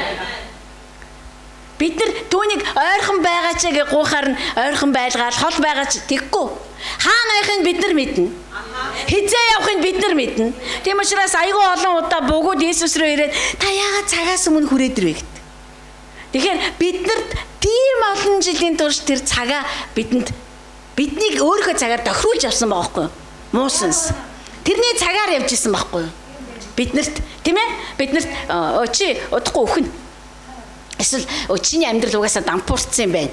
Чи угаасаа бүтлгүй дандаа ингэж бидэнд цагийг тогтоож өгдөг байсан байхгүй юу? Тэгсэн чинь Есүс хурж ирсэн чинь хаанч л ороод ирсэн. Хаанч л ороод ирсэн чинь одоо хаанцлын цаг чик гэж явж байгаа байхгүй юу? Тэгэнгүүт нөгөөдөл чинь цаг болоогүй байсан шүү дээ. Тэгээ Есүс үгүй би ороод ирсэн юм чинь цаг болцсон гэсэн үг. Тэгэхээр тэд нар өөрсдийгөө хол зайлуул гэж гуйсан. Цаг болоогүй байна гэж хэлсэн. Харин Есүс алийг нь ч хүлээж аваагүй. Бид нар алийг нь ч хүлээж авах ёсгүй байхгүй. Одоо цаг Бурхныхаар л явна. Одоо бол тайз байна шүү дээ, тий? Одоо энэ хүн төрлөختний тайзан дээр бол одоо диаволын шоуг одоо хэдэн зууны турш үзлээ шүү дээ. Түүний зохион байгуулсан шоунуудыг. Харин одоо ямар хөтөлбөр явагдах вэ гэхээр тэр тайзнаас зайлуулагдах хэрэгтэй. Хүн төрлөختний тайзнаас. Харин оронд нь Бурхан ба түүний хөвгүүд. Эзэн Есүс Христ ба түүний сүм. Одоо энэ чи яаж өсөж өндөж, яаж бэлтгэгдэж, хин ямар үүрэг оройлтой гарч ирсэн. Үүнийг гарч ирээд үзүүлэх цаг хүн төрлөختөнд. Ийм л цаг дээр та өтөр хурж ирчээд байгаа байхгүй. Тийм учраас та өөрийгөө би биш хаа би бол бэлэн болоогүй. Би бол яагаад чадахгүй гэж бити бод.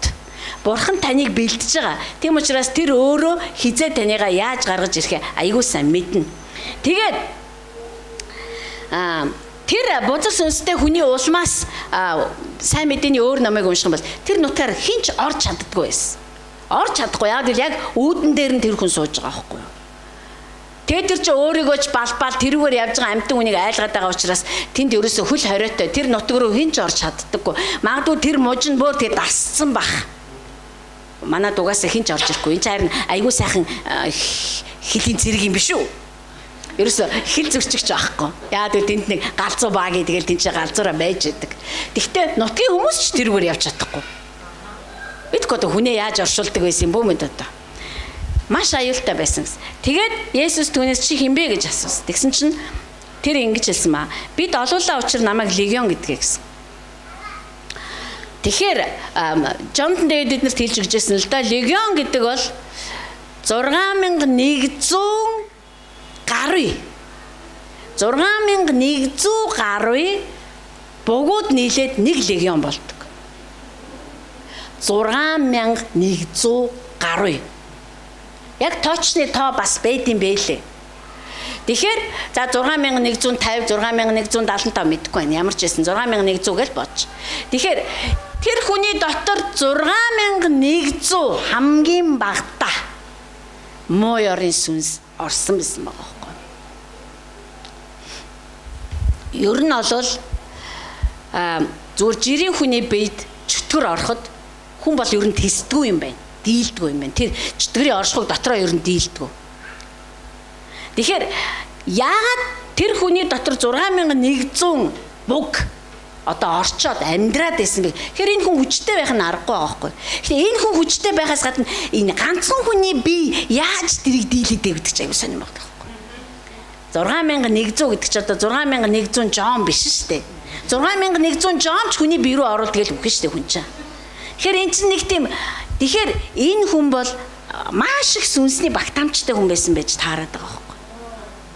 Тийм ээ? Одоо энэ буг чинь одоо сүнсэнд нь л оршин штэ. Түүнээс хуруунд нь нэг хэсэг нь одоо чихэнд нь одоо 100,000 ч юм уу байхгүй да. Үгүй 100 ширхгэн ч юм уу. Сүнсний багтаамж их. Бид нар сүнсний багтаамжтай учраас одоо ирж байгаа юмсуудыг өөрсдрөө аваад байгаа үсттэй. Ойлгоод бүр одоо таны сүнсний багтаамж жилийн өмнөхөөс ямар том болсныг та мэдэж гэнэ үү? Мэдж байгаа тийм ээ? Ийм юмыг ойлгомж гэж бодохгүй байлаа. Бид нар ч одоо мэдгүй одоо тэгээд бидний итгэл амар их сунлаа. Одоо бүх юм маш их суналтын байдалд ороод байна шүү дээ. Одоо дараа жилийн 8 сарын эрс шинжилтийн апостолик сургалт биднийг бас нэг гайхамшигтай юмруу аваачих нь ойлгомжтой. Тэгэхээр бидний сүнс ингээд тэлээл байгаа байхгүй юу? Түүнчлэн энэ хүн бол сүнсний багтаамж нь амар бүр юр бусын тийм одоо багтаамжтай хүн байсан байж таарад байгаа. Тэгжээж 6100 гаруй буг энэ хүний дотор амьдрах боломжтой болж байгаа. Энэ хүний алахгүйгээр. Тэгэхээр шинэ үеийнхэн бол сүнсний багтаамжид үнэхээр тасархай хүмүүс байна. Тийм л учраас бид нар тэднийг бурхан биднийг тэднэрээ биш бурхан биднэр дамжуулаад тэднийг олж авна. Ойлгож байна уу? Бурхан олохгүй байгаа юм биш олцсон. Ганцхан хин нэг нь гаталччаа тэрийг авчрах хэрэгтэй байхгүй юу? Би хараа манай нэг дүү байдаг байхгүй юу? Тэр дүүгээ их архив нөө амар архив. Тэгээд одоо 20 жил болж байна. Би Христэд итгээд 20 жил. Одоо энэ жил бид 2 20 дахь жилээ тэмдэглэх ёстой юм байна шүү дээ. Есүст итгэсэн дахин төрсөн 20 дахь жил маань. Тэгэхээр 20 жилийн өмнөөс эхлээл би тэр хүүхдийн авралын төлөө гуйсан гэсэн үг. Одоо 20 жил болж байна гэсэн үг. Би зөвхөн гуугаа зогсохгүй бурхны нүрийг ирэлхийлсэн. Яагаад гэвэл нөгөө хүн болгоныг аврал руу хөтлөн аваачих одоо зам өөрөөс гадна тухайн хүнд бурхан надаар дамжуулаад одоо иш үзүүлгийн үгсийг өгвөл би тэр хүний амьдрал дээр тунхаглахын тулд бурхны нүрийг бид нар эрен хайх хэрэгтэй. Түүнээс та 20 жилийн турш аваа та тэрийг авраач. Бурхан минь та тэрийг авраач. Нэмэргүй. Та тэр хүнийхээ төлөө тулалдах хэрэгтэй. Та тэр хүнийхээ төлөө уйлах хэрэгтэй. Та тэр хүнийхээ төлөө хашгирах хэрэгтэй. Та тэр хүнийхээ төлөө үгийг ирэх хэрэгтэй. Үзэгдэл ирэх хэрэгтэй мэдгүй одоо. Та бүхий л сүнслэг аян замынхаа туршид тэр хүний авралыг эрен хайна. Тэр хугацаанд бүр залхаад залбирахгүй орхисон ч үе надад байгаа.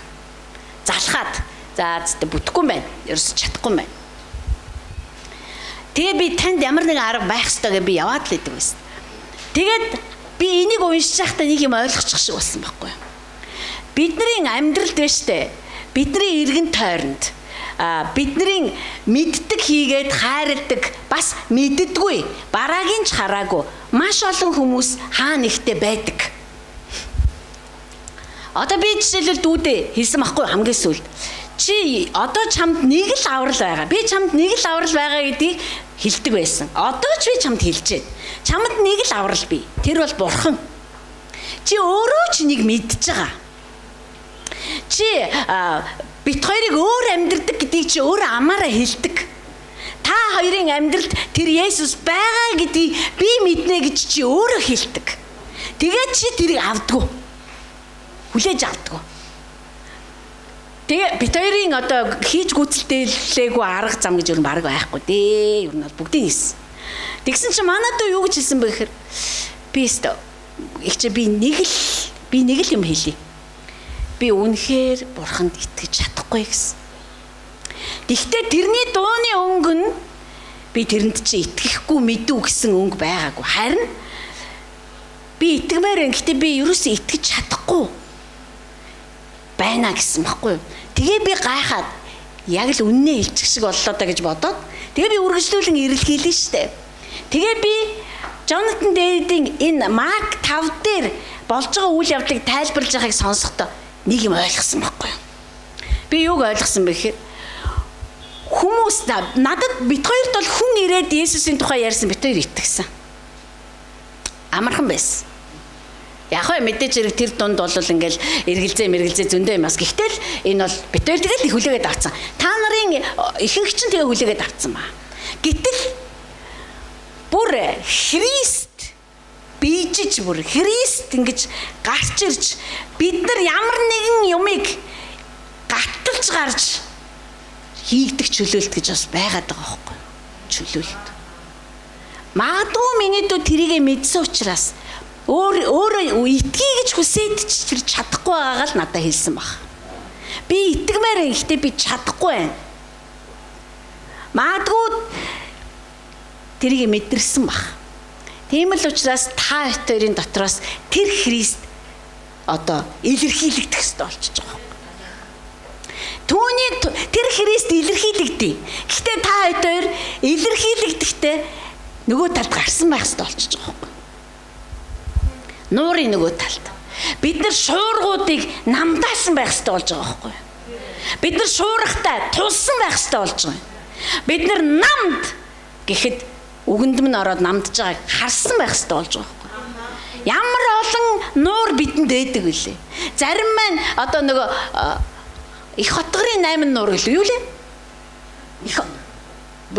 Их хотгорын нуурууд. Гэхдээ ямар нэг тийм нуурууд их аягүй олон нууруудтай тий. Зарим маань бүр тийм болцсон. Ерөөсө гаталж чаддгүй. Амар олон нуурууд байгаад иддэг. Магадгүй их газрын чөлөө мэдгүй нэг тийм нуурууд идэж. Зарим маань нууруудаа даваа сурцсан. Гэтэл тэр нэг нуур яг өмнө ирчихсэн. Эн чинь бүгд бидний оюун санаанд дүүсэн гарч ирсэн одоо цайзууд ээж болно ш. Эсвэл сэтгэл хөдлөл дотор хөндөсөд бүр тий давж гарах ямар ч боломжгүй болтол шуурж байгаа нэг тийм одоо цунамитай далай байж болно ш. Тийм биз дээ. Юу ч хийж болох байхгүй. Эсвэл айдас ээж болно. Эсвэл итгэлгүй байдалч ээж болно ш. За тэгэл одоо би тэрэнд одоо тэгэл 20 жил ярьсан одоо тэгэл тэгээ бурхан юу ч гэж өдөрдөж болно шүү. За чи одоо тэгвэл тэгээд одоо дүүгээ чи хамтдаа аврыг. За чи тэгвэл юу яа? Одоо чи яг одоо босоо дүүргээ яв. Шөнийн 3 цагт уу? Босоо яваа. Яг одоо чи дээр тэнд очих хэрэгтэй болчиход байна. Чи тэгтээ явахдаа эсвэл ингэж болно шүү. Одоо ганцаараа багийг битээсэрээ. Багийн бэжиг. Төсөлж байгаа шүү заяа. Ганцаараа яв. Би машин бэр чадахгүй таксимээр яв. Тэгсэн ч гэсэн яа. Тэгэхээр энэ ч нөө бидний дандаа нэг дээгүүд байгаа үстэй. Одоо 3 цаг болж штэ. Тэгээ багийг би ганцаараа ямааргүй штэ. Багийн үйл илүү зоригтой штэ. Би дэ шөнийн 3 цагт очиж хаалган тогшоо би юу гэж хэлэх юм бэ? Бурхан оч гэсэн гэх юм уу? Энэ бүх юмнууд одоо бүгд бидэнд сатаа болгочтой. Нэг тийм боломжгүй байхаа. Энэ аврал нь яг өдрийн 4 цагт болох хэрэгтэй байхаа. Энэ аврал заавал тэр хүн манаас өмнө иржээж явагдах байхаа. Энэ аврал заавал тэр хүн тэгжээж болох байхаа. Дандаа бидний өмнөө үүсгэж гаргаж ирдэг зүйлсүүд. Би хараа нэг хэсэг бүр ингэдэг байсан. Миний сэтгэл хөдлөлийн нуур гэж байсан. Одоо бол алга болсон. Одоо бол үнэхээр би алга болох шээ. Даваа гарцсан гэсэн үг. Яг тэр дүүгийн маань хувьд шүү заяа. Манай нөхөр намайг гэрчлэн. Би дүүгээ хараал галзууртлаа уралдаг байсан. Ерөөсөө тэрнтэй 50 ярьж чаддаггүй байсан. Амар их уралдаг. Тэгэл дараад нь би аяг гутардаг. Би ингээ уурлахгүй байж болдгүй болоо. Би ингээ зүгээр ярьж болдгүй бол харахаар л бүр хамаг уур босч ирэл стан чи юм уу стан нэрээ гэл ингээ хамаг муу. Би ч ер нь хүнийг айгүй муухай хорон хилдэг тийм хүн шүү дээ. Харин одоо бол тэр нуураа гаталсан л да. Тэгтэл нэг нуур байна. Тэгээ тэр хүн өөрөө тэр нуурын цаанаас хилж ш. Гээгүй би өөрөө чадахгүй юм байна. Би үнэхээр тэр чи өөрөө бодсон байж штэ. Итгэчихвэл уг нь гоё юм да. Ах их хоёрын амьдралыг хараад байхад үнэхээр нэг л өөр байна. Тэгээд нэг л би бол чадахгүй. Тэр чи өөрөө ямар нэгэн юмны шорон дотор байгаагаа мэдээд байгаа байхгүй. Бүр нэг те сүнсний хэрэг сүнсний багтаамжтай бол төдий ч шинийн ихэл баригдана гэсэн үг. Ойлгож байна уу? Тийм учраас Есүс Христэд итгэсэн, ирээдүгийг амссан, ирээдүйн хүчийг нь мэдсэн, түүний сайн сайхныг амссан тэр нэгэн уруух юм бол тэрэнд гимшлийн зай байхгүй гэж хэлсэн байхгүй юу? Сүнсний багтаамж их байх тусмал тэр хүнд өшөө хүч тэр Христ хэрэгтэй. Тэр хүнд бол үнэхээр би дүүдээ хэлдэг байсан л чамд бол Христ хэрэгтэй. Өөр хинч хэрэггүй. Чамд нөгөө архинаас гаргадаг юм чи үлээ ингэ тавьдаг юм чинь. Спрал хэрэггүй. Юу ч хэрэггүй. Ганцхан бурхан л хэрэгтэй байхгүй. Би бурхнаас гуйдаг байхгүй. Та аваад тэр эсвэл аврагдаад таны хувь тавилтанд орох ёстой. Би архинаас гаргаж өгөөч гэж гуйхгүй. Яа тэгвэл ёрын хүн архинаас гарахыг би хоёр нүдэрээ харсан байхгүй. Тэгээ амьдрал нь улмал ёрын болсон. Юу ч сайжраагүй. Тэгвэл архинаас гарах биш зүгээр та авраад хувь тавилтанд нь оруулаа. Эсвэл би танаас өөр юу ч гуйхгүй. Надад танаас хүсэх юм юу ч байхгүй. Тэрийг баян болгоод өгөөч, ажилтаа болгоод өгөөч. Та гүү надад юу ч сонирн биш байна. Надад нэг л юм чухал юм байна. Тэр бол хүн аврагдах юм бол тэр хүн бурханд хэрэглэгдээсэ. Тэгэхгүй бол аврагдаж яах юм бэ? Тийм биз дээ. Утгагүй байхгүй. Тийм амьдрал зөндөө харсан. Би хамтлан харсан. Сүмд хурж ирэл тэгэл арх марх уухаа болол тэгэл эхнэр хүүхдтэйгээ ингээл амьдрал зүгээр л нэг байдаг л хүн. Тэхийн тулд бурхан тэр хүнийг тэр шоронгоос гаргасан гэж үгүй шүү дээ. Тэгэхээр энэ хүн бол сүнсний үнэхээр багтаамжт. Диавол энэ хүнийг үнэхээр ашиглаж байсан баг. Энэ хүнээр дамжуулаад тухайн орон нутгийн бүхий л бизнесийг өдөртөн зохион байгуулж байна. Санхүүгийнх нь эргэлт нь диаволын гарт байна. Энэ хүнээр дамжуулаад тухайн орон нутагт засаглах нь диаволын гарт байж байна. Тэгэхээр муу ёрын сүнс ч өөрөө хэнийг ашигладаг болж таарж байгаа юм. Сүнсний багтаамж өндөртэй маш гүн одоо тийм сүнсний багтаамжтай хүмүүсийг л диавол ашигладаг байна шүү дээ. Тэгжээж тэр чинь тухайн газар нутгаа бат барьж байгаа байхгүй. Ерөөсөл тас зурцсан. Одоо ер нь дэлхийн удирдагч нар их ёрын болж байгаа. Тэгээ бид нар бол гинэн байж болохгүй юм байгаа юм. Тэднийг хараал ингээл ер нь бол эцсийн цагт антихрист гарч ирэхдээ амар тайван гэж ярьж гарч ирнэ гэсэн шин. Бид нар тэрийг хараал энэ бараг л Есүс юм байна мэн гэж шүтээд байх ерөөсөө шаардлагагүй. Тэр бол туйлын тэнгэр элч шиг царайтай байна.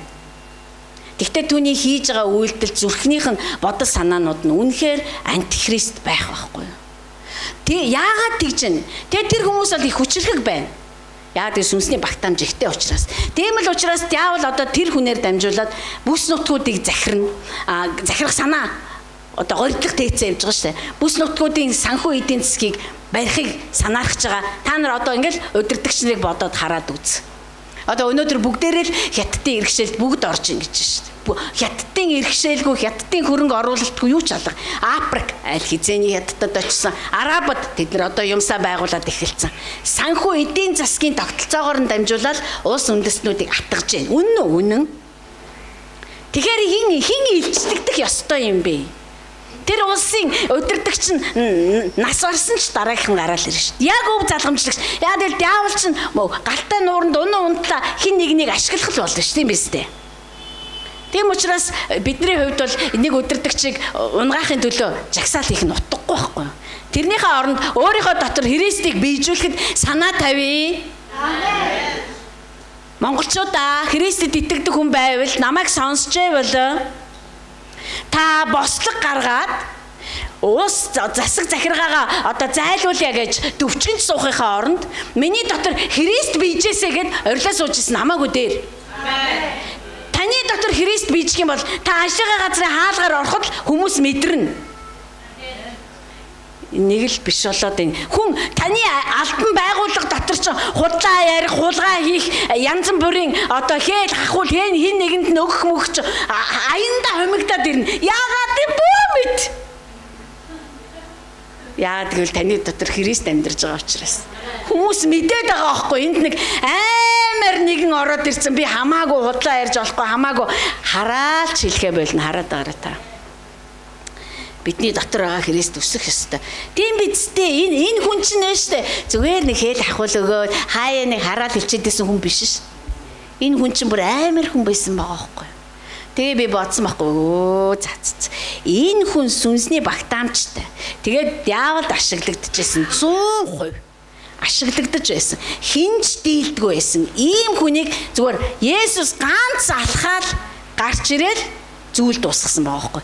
Энэ хүнийг яасан бэ гэхээр тэр ив ирүүл болгосон. Доторх нь бүгд зайлс. Тэр 6100 гарan буг түүний дотроос бүр одоо өөрсдөө зөвшөөрөл гуйгаад бид нэр гахаа руу орчие гэ. Тэд нар 2000 гахаа руу ороод тэгээ 2000 гахаа нь галзуураад үхсэн байгаа байхгүй.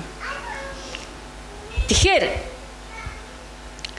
одоо тэр манай одоо та бидний хувьд боломжгүй харагдаж байгаа тэр хүмүүсийг Есүс үнэхээр аврах болно. Тэгээ би бодсон байхгүй юу?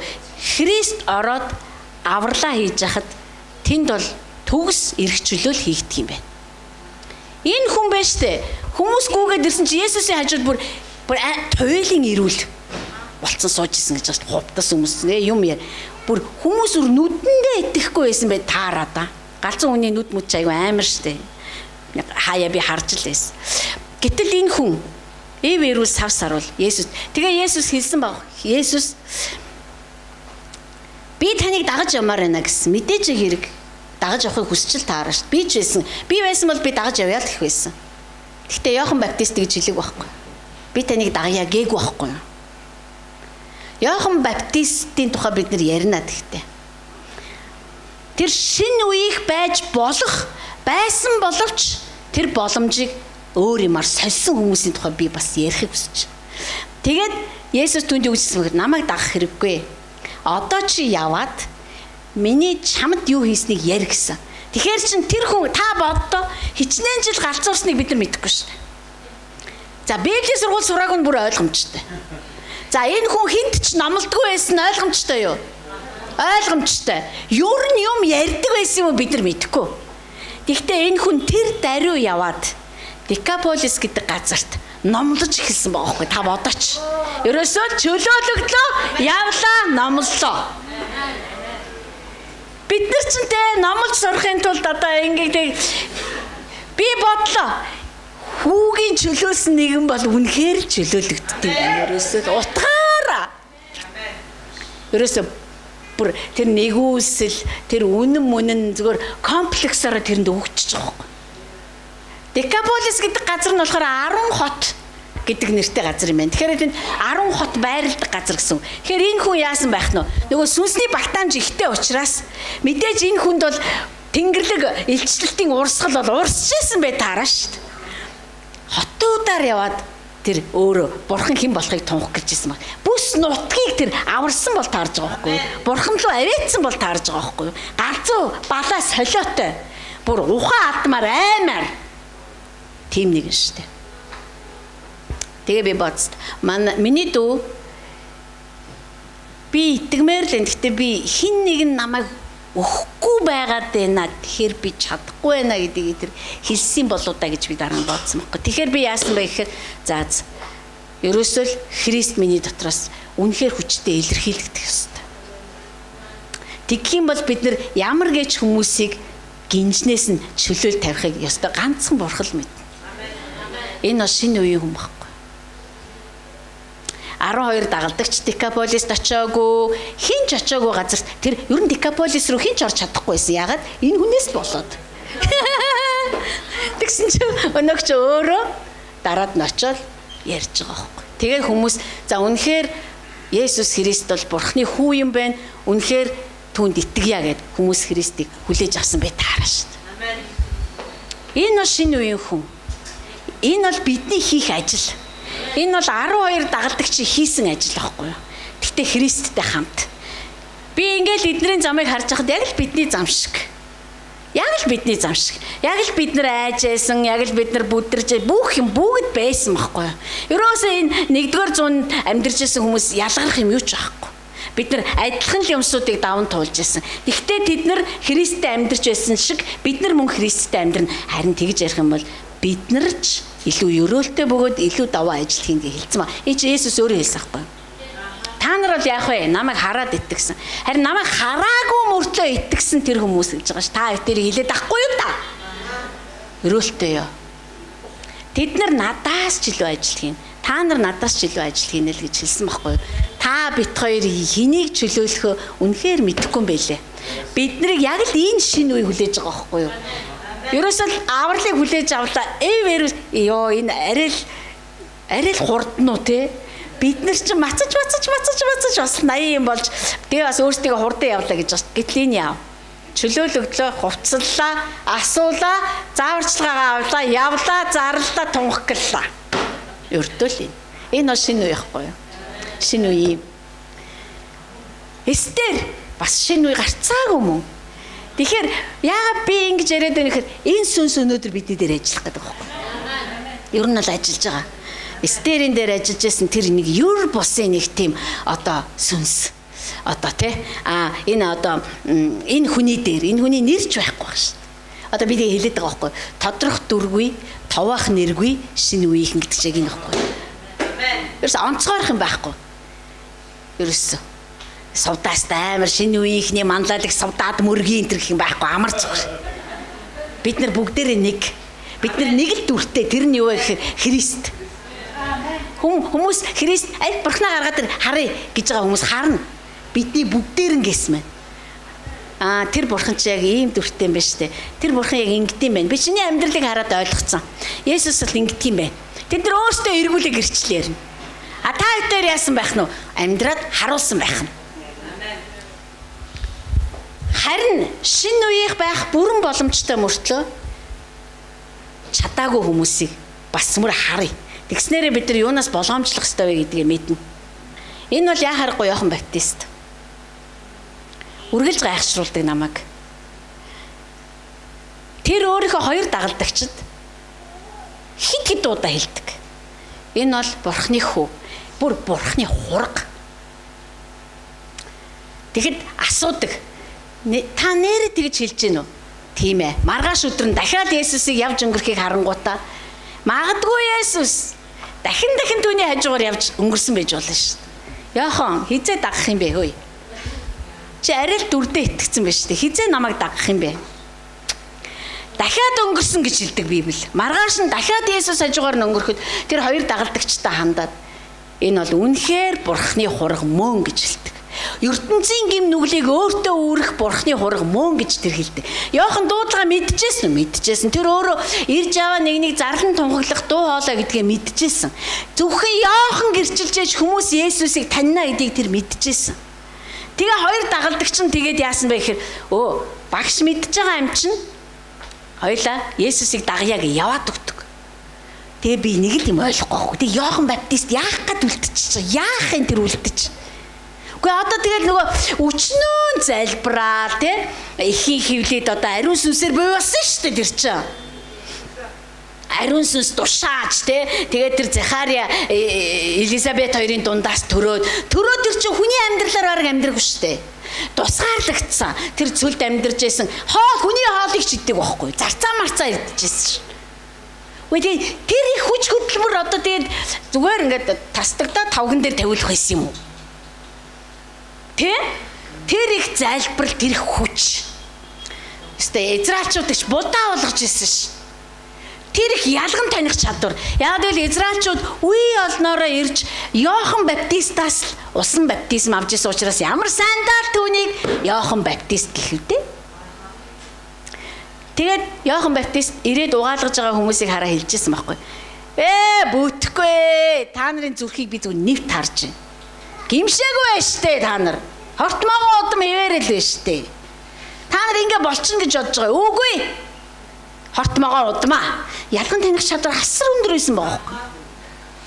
Тэгсэн мөртлөө тэр байштай уул нь бол бурхны ураг энэ мөн байна гэж нөгөө хоёроосоо төрүүлэг гүйчих хэрэгтэй байхгүй. Тэгэл болоош тэрний ажил нь дуусчлаа ш тийм бидтэй. Йохан Баптист Есүсийг дагаа явж нүнээс л ямар баталгаа эрэхтэй юм бэ? Тэгэл дагалдагч нар нь цуг дагаад ингээд тэгээд Есүсийн хажууд ингээд алхчихгүй. Яавдаа чи минь Йохан Баптист минь юу чамд тохиолдов? Иохан Баптист хийж байгаа үйлчлэлтэй үнэхээр автсан. Үнэхээр автсан. Тэр дэндүү автсан учраас тэрийг тавьж өгөх дургүй байсан баг. Тавьж өгнө гэдэг чинь одоо тэр Иохан Баптист биш болоод Есүсийн дагалдагч нарын нэг болоод явна шүү дээ. Энэ шинэ үүрэг оройлтоо дасаж өгөхгүй байсан болов. Нэг таамаглал тий. Гарцаагүй нэг зүйл юу байсан бэ гэхээр тэр бол яхааргүй гомдсон байсан. Есүс өөрөө хэлдэг ш. Надаас болж гомдоогүй хүн бол үнэхээр ерөөлтэй шүү гэж. Яг гэвэл тэр гомдоох гэж ирээгүй байхгүй. Тэр эвлэрүүлэх гэж ирсэн. Тэр биднийг гомдол дотор амьдрдаг хүмүүсээсэн бол гомддгүй хүмүүс болохоор ирсэн болохоос ш өөрөөс нь болоод гомдоод идэх хүмүүс байхын тулд ирээгүй байхгүй юу. Сүмээс болоод гомдоод, итгэлийн ах дүүсээс болоод гомдоод, пастраасаа болоод гомдоод энэ хэрхэвч Есүсийн зориг байгаагүй. Тийм учраас Иохан түүн рүү хүмүүс хэрв Иохан тэгээд Херодтай айгүй ойр байсан. Херод хаантай. Херод хааныг маш хүчтэй зэмлдэг байсан бол бөгөөд Херод түүнээс айдаг байсан гэсэн. Хаан мөртлөө. Магадгүй энэ нь түүнд бас ингэж байгаад байх аятайхан санагдуулдаг ч байсан байж болно шүү дээ. Сатааруулаад байгаа анхаарал ирнэ. Гэтэ тэр Херодыг айлгаад яасан? Айгаад яагач гэж Херод толгойг нь тасцсан биз дээ. Зэмлэгт. Тэр Херодыг ёс бус одоо завхан амьдралаар амьдарч гин гэж хэлээд яах юм бэ? Тэр ёс суртахууны багш биш байхгүй юу? Хаанчлал чинь ёс суртахуунаас өндөр байхгүй юу? Бид нар зөвхөн хүмүүсттэй завхарж болохгүй, архиуж болохгүй гэж хэлхийн тулд Христэд итгээ юу? Үгүй шүү дээ. Бид нар чинь хаанчлал дотор амьдрахын тулд бид нар ёс суртахууны хичээл заахын тулд амьдрааг байхгүй. Бид нар хаанчлахын тулд бид нар цэвэр ёс суртахуунтай амьдрдаг хүмүүс байхгүй. Мэдээж бид нар хэлнэ л дээ. Чиний ингэж байгаа чинь буруу. Наад чи оронгоороо буруу. Наа чи ердөөч зөв юм биш гэж хэлнэ бид нар. Тэгвэл хүн хэлээд байхад ойлгохгүй бол бид нар яах юм бэ? Сонголт нь тэр хүнийх үсттэй. Яах ч арга байхгүй шүү дээ, тийм биз дээ. Одоо миний хүч минь болдог бол одоо багийн өтөөр хүлж хагаад одоо хамаг ах トゥ хамаатан садангаа энэ давцраа суулгасан. Үгүй болохгүй шүү дээ тэгэж. Хэлж гэн бид нар дээрээс нь амьдрж гэн. Гэхдээ тэгэл одоо бурхан Есүсгүй болно гэж байгаа хүмүүсийг бид нар яах ёстой юм бэ? Бид нар тэднэртэй алхаад ээж болохгүй шүү дээ. Би одоо ингээл пастрын ажлыг орхицсан. Тэгээд ингээл ах トゥ усээ ээрэл ингээл та нар ингэж тэгэл арай гэж 5 жилийн дараа аваад ирсэн чи хотын сум алга болцсон. Яа гэвэл чи 5 жилийн өмнө орхио явцсан учраас. Тэгэхээр Иохан Баптист зүгээр л Есүсийг дагаал гүйдэг газар байхгүй юу да?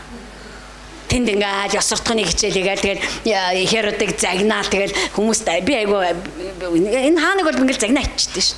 Тэгээ загнасараа толгоо тастуулчихж байгаа байхгүй юу? Тэгээд Иохан Баптист шоронд орсныхаа дараа гівгэнт айгу саний явдал өрнөд байгааг мэд сонссон. Мэдээж түүнд ирж хэллээ шүү дээ. Тэгэхээр болж байгаа бид нар байна шүү дээ. Бид нар ингээ бэлтгэдэл байгаа нь бид нар ирэх үйл явдлуудыг зөв тайлбарлахын тулд байхгүй юу? Хэрэг бид нар ирэх үйл явдлуудыг өөрийнхөө хийж байгаа зүйлстэй хольж хутгаад анхаарал минь сарнаад үйл явдлыг буруу тайлбарлаад эхлэх юм бол бид нар буруу газар дээр очино гэсэн үг. Тэгэхээр Иохан буруу ойлгоод байсан учраас Есүс рүү явуулсан. Өөрөө бол анх хэлсэн ш. Энэ бол Бурхны хүү гэж. Та Иохан номыг эхнээс нь уншаарай л да. Бусад сайн мэдээний номыг ч уншаарай. Яг Иохан Баптистийн тухай онцгой мэдээ гэж байгаа бол. Та яг тэр мөн үү? Эсвэл бид нар өөр хин нэгнийг хүлээх үү? Үгүй ч өөрөө мөн гэж хэлээд хоёр дагалдагч нь дагсан байгаа үсттэй. Тэгээ өөрөө Иохан хэлсэн штэ. Бурхан Иоханд ингэж хэлсэн байхгүй юу? Есүс ирнэ. Чи Есүсийг усаар угаанаа. Тэнгүүд Иохан асуусан бай таараа штэ. Би айгүй олон хүнийг усаар угааж хахад тэр их ус нойтон юм дотроос би яаж Есүсийг олон нойтон хүмүүсээс ялах вэ? Асуусан бай таараа дээ. Тэнгүүд бурхан түүнд үг хэлсэн бэхээр за би чам тэмдэг өгье. Сүнс түүний дээр маш зөөлөн бит хэлбрээрээ буунаа. Ариун сүнс бууж ирээд бүр түүнийг хувтас мэт өмсөн. Зарим нэг үргэлж байгаа хүмүүсээс сэрэж байгаа шүү заяа. Ингээ өмсгөнө штэ. Тэгэл чи яг тэгээ тэнгэр дуурайд би ярина. Тэгээ чи хүний хүүг мэдэж ав гэсэн. Тэгсэн чинь тэгээ яг өөр амаараа хэлж байгаа хгүй. Би яг түүнийг таньсан. Тэг чи шоронд орохоос өмнө. Түүний дээр сүнс тагтаамд зөөлхөн бит хэлбрээр бууж ирсэн. Бүр Есүсийг өмссөн байгаа хөө хувтас шиг ариун сүнс. Та хоёрыг ариун сүнс хувтас шиг өмсөх ёстой. Тийм биз дээ. Та хоёр хувцаа яаж өмсдөг шиг ариун сүнс намайг ингээд бүх хэмжээг дамжаагаар маань ингэж бүр цотгож өмсөх ёстой байхгүй. Тэгээд Тэнгэр дуурайд эцэг энэ бол миний таалал минь байгаа хүү юм а. Түүнийг сонсоорой гэж эцэг хэлхийг би сонссон. Тийм учраас энэ бурхны хүү, бурхны хураг мөн гэдгийг би гэрчилж байна гэсэн ш. Гэхдээ тэгээд шоронд ороод юу болов? Тэрүүхэн хоёрын хооронд юм болцсон байгаа байхгүй. Бид нар үйл явдалтай, бид нар бурхны алхаатай хамт алхаж ингэж тэрийг харахгүй бол Херодын яаж завхаар амтны эхнэр булааж авж байгааг хараад байх юм бол бүтэхгүй. Бид нар энэ ертөнц яаж завхарж байгаа юм? Энэ ертөнц яаж уруудаж, дороотож байна? Яаж хүүхдүүд хулгайлагдаж байна? Энэ мэнийг хараад байх юм бол бид нар гачин болно. Бид нар анхаарлаа сарниулах байхгүй юу? Тэгээ бид нар нэг өдөр асууна. Би бурхан минь би Есүст итгэдэг гэж яваад байсан чи эцсийн бүлэгт Есүс гэж юу н байд юм уу? Бидний хараа айгүй өөр зүйл төр байсан учраас. Яг муу юм уу? Ер нь би яг хаанчлаас үнд яваад байгаа юм уу? Ер нь биш юм биш үү? Айгүй амархан тайлбарлагдав. Буруу тайлбарыг өөртөө өгч эхлэх байхгүй. Тэм учраас Иохан та яг мөн үү гэсэн байхгүй. Өөрөө мөн гэж хэлчихэд Иоханоос өөр хинч түүний дээр сүнс бие хэлбэрээр бууж байгааг хараагүй шүү. Тэгээд тэр хоёр дагалдагч нь шууд дагаа явцсан ш. Тэгээд тэр дараад нь эсвэл би өөр хин нэгнийг хүлээх гэсэн. Яг тэгэхэд Есүс ойлгосон байгаа байхгүй. Энэ Иохан үнэхээр надад гомдчихжээ. Тэр шоронд сууж байхдаа магадгүй олон юм бодсон баг. Би одоо бурхны одоо элдвэдэд ийм тийм гуншинтай ингэж явж байсан. Гэтэл Есүс тэнд ийм хийгээл тэг намайг шоронд байлгаал гэдэг авч мавж болдгүй юм хайшаа юм шиг. Бидгүй ямар гээч янзын гомдлын урсгал явсан би мэдэхгүй байна. Намайг гарах би өөрийн гэрчлээд ах чи надад ингэж хандаад тахтай яа гэм адаж гэсэн юм мэдэхгүй. Эсвэл тэр Есүс биш юм болов уу? Аргагүй тэр буруу газараа байсан мэдэгдээд байгаа байхгүй юу? Херодыг хажтай л газар ш тийм биз дээ. Тэгэл уучраа ол тэр хаан яана манд хамаагүй штэ. Харин нөгөө хаан юу их нь чухал байгаа байхгүй юу? Нөгөө хаан чи хаадын хаан байхгүй юу? Тэрийг л дах хэвчээ штэ. Тэгээ Есүс гомдоогүй нь өрөөлтэй юм а гэж хэлсэн маа. Бүр гомдоогүй хүн чинь бүр өрөөлтэй тооцогдох гэдэг ш наач. Тэгэхээр ах トゥ усэ шинэ үеийнхний одоо нэг маш садан тэмдэг бол яг энэ гомдлыг даван туулдаг хүмүүс байхгүй юу? Гомдлоо даван туулчтай ерөөсөө. Яг л гомдол бол уул нь айгүй ялахгүй ихлэлтэй юм шиг боловч устгах чадaltaй. Устгах хүчтэй. Би нэг хэсэг та нарт ярьдаг байсан. Надад илдээ юм санаад байгаа хүмүүсээ уулзъя гэж. Надад илдээ юм санаад миний эсрэг илдээ юм бодоод байгаа хүмүүсээ уулзъя. Яад гэвэл мэдэрдэг байхгүй юу? Эний чинь би ингээ сууж явахтаа ч мэдэрнэ, цуг яриа сууж явахтаа ч мэдэрнэ шүү дээ хүн чинь. Би нэг удаа нэг айгүй сонирн мэдрэмж авсан шүү дээ. Тэгэхэд би манай сүмийн хоёр хүнтэй би юм яриа гурлаа бид гур байслаа. Би нэгэнтэй юм яриа сууж байгаа байхгүй юу? Тэгвэл би нөгөө талаасаа маш хүчтэй үзэн ядалт мэдэрдэг байхгүй юу? Яна тэр их юм болоо гэж бити одоорой. Зүгээр тэр үед болоод өнгөрсөн. Нэг удаа болсон бөгөө дахиж болоогүй. Зүгээр хараа бүр намайг бүр үхээсэй гэж хүсэж байгаа үзэн ядалтыг мэдэрсэн байхгүй юу? Бүр тэгээ яагаад вэ гэж энэ тэгтээ сувдаатай бол ямар ч холбоогүй юм бэ лээ. Зүгээр л тэр одоо надад байгаа тэр сүнслэг илчлэлтүүд, ойлголтууд одоо тий ирээдүйд ирэх тэр урсгалуудын улмаас тэр хүн намайг тэгж үзэн ядж байгаа байхгүй. Тэр бол хүний үзэн ядалт байгаагүй л дээ. Тэр бол үндсэндээ бол би тэгээ ойлгосон. За. Диавол бидний хэнийгч сүнсний багтаамжаад хэлж яхад энэ үхчихээсэй л гэж хүсдэг юм байна. Би үхчих юм бол бурхны ажил бол зосно гэж байхгүй явна. Гэхдээ надаар хийгдэх байсан ажлууд нь дахиад өөр хин нэг л очдөг юм гэдэг. Ямар ч эсвэл тодорхой хэмжээний хор хохирол хаанчлалт учирна. Тэр бол ойлгомжтой. Гэтэ хаанчлалт тэлдгээрээ тэлнэ. Тэгэхээр тэр үзэн ядалт надад энийг мэдрүүлсэн байхгүй юу? За. Диавол бол намайг зүгээр ч нэг үзэн яддаг биш юм байна. Тэр намайг бүр яг одоо бүр үхээд алга болоосэй гэж хүсдэг юм байна. Тэгэхээр гомдол бол биднийг өхүүлнэ. Нэрш. Би Жонтон дээр нэг удаа тэгж хэлж байсан. Би хүн учраас би гомддог гэж. Гэхдээ би хизээч гомдлыг өөртөө байлгадаггүй. Би тавиад явуулдаг гэж. Тэгээ би ижигтэй их баярлж ирсэн. Яа тэгвэл би л ганцаараа гомдоод байгаа юм шиг санагддаг үе хүнд эдэн штэ. Тэгээ би өөрийгөө чи пастор ээж гомдодохтой яад юм ад ингэ загиндаг ч үе байдаг байхгүй надаа. Тэгсэн чинь тэнд бүр Джонатан Дэвид би гомддог гэхдээ тэр гомддог гэж байгаа надад гомдох эрх байгаа гэсэн үг биш. Зүгээр л бид нар хүн гэдэг утгаараа гомддог гэхдээ гомдлыг даруй явуулах чадaltaй л байх хэрэгтэй. Тавьж явуулах. Үгүй би гомдохгүй. Би бол энэ хүнд гомдохгүй. Тийм учраас би заримдаа хүмүүсийг өрөөж залбирдаг. Тэр хүмүүсийн төлөө залбирж байхдаа би заавал тэгж хэлдэг. Аава та энэ хүнийг надаас илүү сайхан амьдралаар өрөөхийн цагт чинь би энэ хүнд хатаарахгүй гэж хэлдэг. Энэ нь би өөртөө хэлж гэн, би түүнд хэлж гэн, би тэр хүнд хэлж гэн. Тэгэхээр гомдол бол үхлийн зэвсэг, түүнчлэн хоёр дахь үхлийн зэвсэг, хоёр дахь ялгааны алуур юу вэ гэхээр энэ бол атаархал.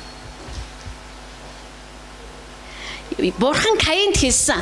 Каина чи гим нүгэл чамайг хүсээд байна. Харин чи өөрийгөө хямгахдахгүй бол аллах чиний үүдэнд зогсож байна гэж хэлсэн. Түүнчлэн шинэ үеийнхнийг толгой дээрээ эвэртэй сэрээ барьсан диавол дээрээ сүтгэхгүй. Тэр нь тэгэх сачиж байхгүй. Тэр энэ бүндийлгээд өсөж байгаа бурхны хөвгүүд октод руу орж ирэх бүх зам нь хаагдсан. Гэхдээ та хоёрын зүрх сэтгэл дотор нүх үүсэж болно. Байж болно эсвэл. Үүний нэг нь гомдол бол нөгөөх нь атаархал. Гомдол атаархал хоёр бол дандаа хөтлөлцөж явдаг. Цуг явдаг. Каин атаархснаасаа болоод гомдсноосоо болоод энэ хоёр зэрэг хоёулаа орж ирснээс болоод дүг алсан байхгүй. Яа гэвэл өргөсөн өргөл нь бурхан таалагдаагүй. Харин тэрнийг таалагдсан, тэрэнд атаархсан. Өөрийнхийг нь аваагүй төлөө тэр бурханд гомдсон. Энэ хоёр нийлэх юм бол тэгэл таавал дууснаа л гэсэн үг. Тэгэхээр бид нар алхаад явж байхдаа бидэнд атаарх сэтгэл төрдгүү гэвэл төрдөг. Хинт ч төрдөг штэ. Ямар гоё юм бэ? Бид нар одоо ингээл зурагт үзээ явж байхад зүгээр л зурагт харъя заа. Тэгэхээр ухаантай, үнэхээр соёлтой, манай нийгэмд өдрийн од шиг залуухан эрэгтэй эмэгтэй хүмүүстэй Монгол орн маань ийм байгаасаа тийм байгаасаа гэж би хүсэж байна надэргээ ярих. Бид нар үнэхээр ёо бид нар атаархдаг те ямар гоё манай хүүхдүүд ийм байж байгаа царийг нь тэнэг энэ шиг болохгүй тэнэг царайтай юм чи уцаа тавиач чи энэ хүнийг хараач тэрнийхээ оронд тэнэг царайчаад атаархал айл хэзээ аллага үлдээд эхэлж байгаа байхгүй юу тэгдэг те гэт чи яа уцаа ширтэл муу мал гэж тэгдэг жишээ те. Тэгэхээр бид нар хүний юунд ч атаархаж болно. Сүнслэг байдалд нь атаархаж болно. Каин бол үнэхээр сүнслэг байдалд нь бас атаархсан шүү дээ. Зөвхөн өргөсөн өргөлтөнд төдийгүй. Тэгэхээр Каинууд бол сүм дотор байгаагүй л байгаа. Гэхдээ манай сүм дотор байхгүй. Би байлгахчгүй. Бидний дотор ямар ч Каин байх ёсгүй. Харин бидний дотор бие биенийхээ сүнслэг өсөлтөнд атаархдаг биш. Харин бие биенийгээ сүнсний өсөлтөөр дээш нь татдаг хүмүүс л байх ёстой. Та өсөж байгаа бол сайн. Илүү уужуу бай, илүү хүлээцтэй бай, илүү тайван бай, илүү өгөөмөр бай. Яа тэгэл та ч бас тэрэн шиг байсан л үсттэй. Тэгээ бурхан намайг өршөөж инэрч өгөөмрөөр уучлаагүй бол би одоо энд ингээд зогсох уу? Үгүй шүү дээ. Тэр намайг төвчж болсон би яага бусдыг төвчж болохгүй гэж. Би яага бусдад хатуурах ёстой гэж. Хэрэг тэр над руу хатуурхсан бол би тэр аль хэзээ нэмэлт өсөрсөн л байгаа шүү дээ. Тэгэхээр гомдол, атаархал хоёр бол та бит хоёр дотор байдаг учраас гатнаас хайх хэрэггүй. Энэ хамгийн аюултай. Бид нар хамгийн жижиг юмд ч атаархдаг ш. Энэ зулаа одоо саяхан ирсэн байж тэгэл сургалтын бүртгэл хийгээл ядаргаал биш нэрээ. Энэ ит хоёр одоо яшиггүй байгаадаа чухам. Саяхан л чаавас тэнэг царилал явж л байсан. Жишээлбэл тийм. Гэ ингээд эхэлж байгаа шүү дээ. Яг хоо ингэсэн байж болно заа юу. Тэгэл та гялс саламдаад очих. Тэгэл үгүй. Би юу натаарахгүй. Ер нь зулаадаа очиж хэлнэ. Зулаа миний найз үнэхээр сүнсээр өсөж байгаа шүү. Найз нь чамайг амар өссөн ч гэсэн би атаарахгүй. Би бол өөрийгөө хамгаалахын тулд тэгээ хэлчихдэг байхгүй юу? Өөрөө өөртөө хэлдэг байхгүй юу? Бурхан минь ээ. Яа тэгвэл би үнэхээр манай гэр бүл бол үнэхээр өрөөгдсөн гэр бүл гэдгийг би мэддэг учраас би энэ гэр бүл дотор байдаг амар тайван энэ одоо ер бусын гайхалтай одоо энийг зохицол үнэхээр тэр гэр бүлд очоосоо гэж хүсдэг. Та нар л очих ч ёстой юм байгаа. Энэ бол урсах ёстой юм байгаа. Орой дээр чи юу вэ? Тэр чин тань руу урсан шүү дээ. Орой дээр чи өмхий ус уйл өмхий ус урсна. Орой дээр чин цэнгэг ус уйл цэнгэг ус урсна. Хэдийгээр бид нар төгс гэр бүл хараахан болоогүй ч гэсэн бид нарт өнөөдөр янз бүрийн олуулан амьдардаг учраас олон янзын ааш зан характер олон асуудлууд дэгддэг ч гэсэндээ энэ бүгдийг бид нар шийдэж байгаа гаргалгаа арга зам бүгдээр энэ бүхэн маань тэр чигээр бидний хүмүүс рүү дамжиж очиосоогоор зогсохгүй. Үргэлж битээрээс илүү дээр амьдраасаа. Илүү давуу байгаасаа. Тийм учраас би та нарыг те ингээл хөгжөөл, дивжээл олон одоо эд хөрөнгөч нь улам болоод та нар ингээл дотоод гадаад бүх талаараа хөгжиж явах чинь битээр атаарах ёсгүй харин бүр баярлах ёстой. Тийм учраас би хүмүүсийг өрөө залбирахтаа аава би бүр таны оршихуйд хэлж байна. Би атаарахгүй. Энэ муу одоо хэн болчоод өнөөдөр сэгцэн гаруу энэ төр би хизээш тэгж хэлэхгүй би өөртөө байнга сануулдаг байхгүй. Яа гэвэл та нар ирээдүйд тасарна. Би мэдчихэв. Та өөрөө мэдгүй байж болно. Надад бол тэр чинь чухал биш. Та бол мэдчихвсэн. Та нарын ирээдүй бол үнэхээр гайхалтай байх болно. Би үх гээд энийг яриад байгаа юм биш шүү заа. Зүгээр би танд хэлж байна. За энэ эмэгтэйч одоо гэрээс маягаар юу яриад байна вэ? Та нар нэрээ өнөөдөр энд суугаад миний ярьжсэн үгийг тэр үед санана. Та нар үнэхээр юм хувьсан гэж байдаг бол үнэхээр хувьсах болно. Үнэхээр хувьсан өөрчлөгдөх болно. Яагаад гэвэл бурхан ажиллаж байгаа учраас сая Оросын нэг хүмүүс Оросууд нийлж байгаад нэг гайхалтай хэдэн цаг болж байна? Цаг. За одоо би дуусгалаа. Оросууд нэг гайхалтай кино хийж тэр кино нь болохоор зэрэг дэлхийн хэдэн настай вэ гэж. Тэгээ одоо эрдэмтэд ерөөсөө дэлхий бол 6000 жил болж байгаа маа гэдэг дүгнэлт рүүгээ явж байна. Тэр кино энийг шинжлэх ухааныхын талаас харуулсан байгаа байхгүй. Тэгээд тэн дээр ингэж ярьж байгаа байхгүй. Одоо хувьслын онолыг эсэргүүцээд. Хувьслын онол бол бүх юм гинт үүссэн гэж ярьдаг. Бас тэгээ үүсээд хөгжиж явангаа хүн бий болсон. Одоо жишээлбэл сармагчин хөгжсөөр хүн бий болсон гэж ярьдаг байхгүй юу? Та нар мэднэ те. Тэгтэл эрдэмтэд одоо юу гэж үзэж байгаа вэ гэхээр бөөн төмрийн хог хаягдал нэг газар бөөгнөр шивтэж байснаа хоолндоо нийлэлдээд хинийж гар хүрхгүйгээр нийлэлдээд тэгээд Boeing 740 ч гэдэг юм 50 ч гэдэг юм гарч ирэх боломжгүй. Тийм болохоор юм ерөөсөө гинт бий болохгүй юм байна. Эсвэл хэдэн сая жил өнгөрсөн учраас төмрийн хог хаягдал нь онгоц олж гарч ирэхгүй юм байна. Тэгэхээр энд заавал бурхан оролцсон. Одоо шинжлэх ухаан хөгжих тусмаа бурханы оролцоо улам өсөн нэмэгдэнэ. Хувьслын онол хөгжих тусмаа улам мухардалтай орно гэсэн баг. Тэгэхээр бурхан та нарын амьдралд тэгж ажиллаж байгаа учраас би та нарыг ирээдүйдээ үнэхээр ирээдүйч гэжтэй одоо би 10 жил 20 жилийн дараахыг л ярьж штеп. Та нар бол үнэхээр гайхалтай байх болно. Тэр цагт харин гомдол атаархал хоёр гэдэг зүйл үрээр нь үнсээр нь өөрсдийнхөө дотор бид нар устгасан байх хэрэгтэй. Бүр аборт хийлгсэн байх хэрэгтэй байхгүй юу? Бид нар аборт хийлгэн гэж ярьдэн ш. Тэр шүү үрийг устгахыг хэлж байгаа байхгүй юу? Тэгэж үр устгах хэрэгтэй. Тэгхийн бол та хэтээр бурхнаас бэлдсэн тавиланлага орж чадна. Тэр цагт та тийм дуулахгүй савда шал худлаа хошгорол айгу балаа энэ айгу худлаа ярьдаг байхгүй. Тэг хаав энэ би тийм болцсон гэж. Тэгвэл тэр чинь миний буруу биш. Та ямар нэг юм дэдүүлсэн л гэсэн үг. Харин таны хэлжээс яг үнэн байлээ ш. Гэт ирэх юм бол та тэр үрийг үнэхээр хамгаалж чадсан байна гэсэн үг. Юунаас? Гомдол ба атаархлаас. Хотын сүмийнхэн бид нар гомдохгүй байж чадах уу? Атаарахгүй байж чадах уу? Би биендээ атаархаас бурхан биднийг хол байлгаг. Би биендээ гомдож тэр гомдол дотроо үхэхээс бурхан биднийг дандаа авраг. Яа тэгвэл тэр намайг уучлсанчлан би ахан дүүсээ уучлана. Би ахан дүүсээ уучлсанчлан тэр мөн ахан дүүсийг минь уучлана, намайг уучлана. Яг уучлал ингэж л явагдана. Хэрэг би ахан дүүсээ уучлахгүй бол тэр намайг уучлахгүй, тэр мөн миний ахан дүүсийг ч уучлахгүй. Тэм учраас хайртай аваа та биднүүсийг үнэхээр шинэ үе болгон бэлдэж байгаа. Та биднийг атаархал гомдлын үрээс хол байлгахыг хүсэж байгаа. Та бидний зүрх сэтгэл дотор үнэхээр нэгжлэг хийх болтугай. Бидний дотор хаа нэгтээ таригдсан атаархлын үр эвэл тастаж авч хаяарай. Бид нар тань зөвшөөрж байна. Бас хаа нэгтээ гомдлын үр байгаа бол та бүр мөсөн дасан зогсоогоорой. Тэр гомдол атаархлын үр бидний зүрх сэтгэл дотор ургахыг, өсөж дэвжихийг, бид нар тэр үрийг услахыг Есүсийн нэрээр эсэргүүцэж байна. Энэ бол бидний дотор байх ёсгүй үр юм аа. Бид нар Есүсийн нэрээр эсэргүүцэж байна. Хотын сүм дотор энэ үр ургах ёсгүй. Гомдол ба атаархал нь ургах ёсгүй юм аа. Халелуя. Мөнхийн Аава, үнэхээр сүнсний багтаамжтай тэр шинэ үеийнхэн бол бид нар бас өөр бидний хамаатан садан дотор байгаа, бидний гэр бүл дотор байгаа, бидний хотод байгаа, бидний өнгөсtöнд байгаа, гатаж гараад очиод эзлээд авах тэр сүнсний багтаамжтай шинэ үеийнхэн лөө биднийг аваачих болтугай.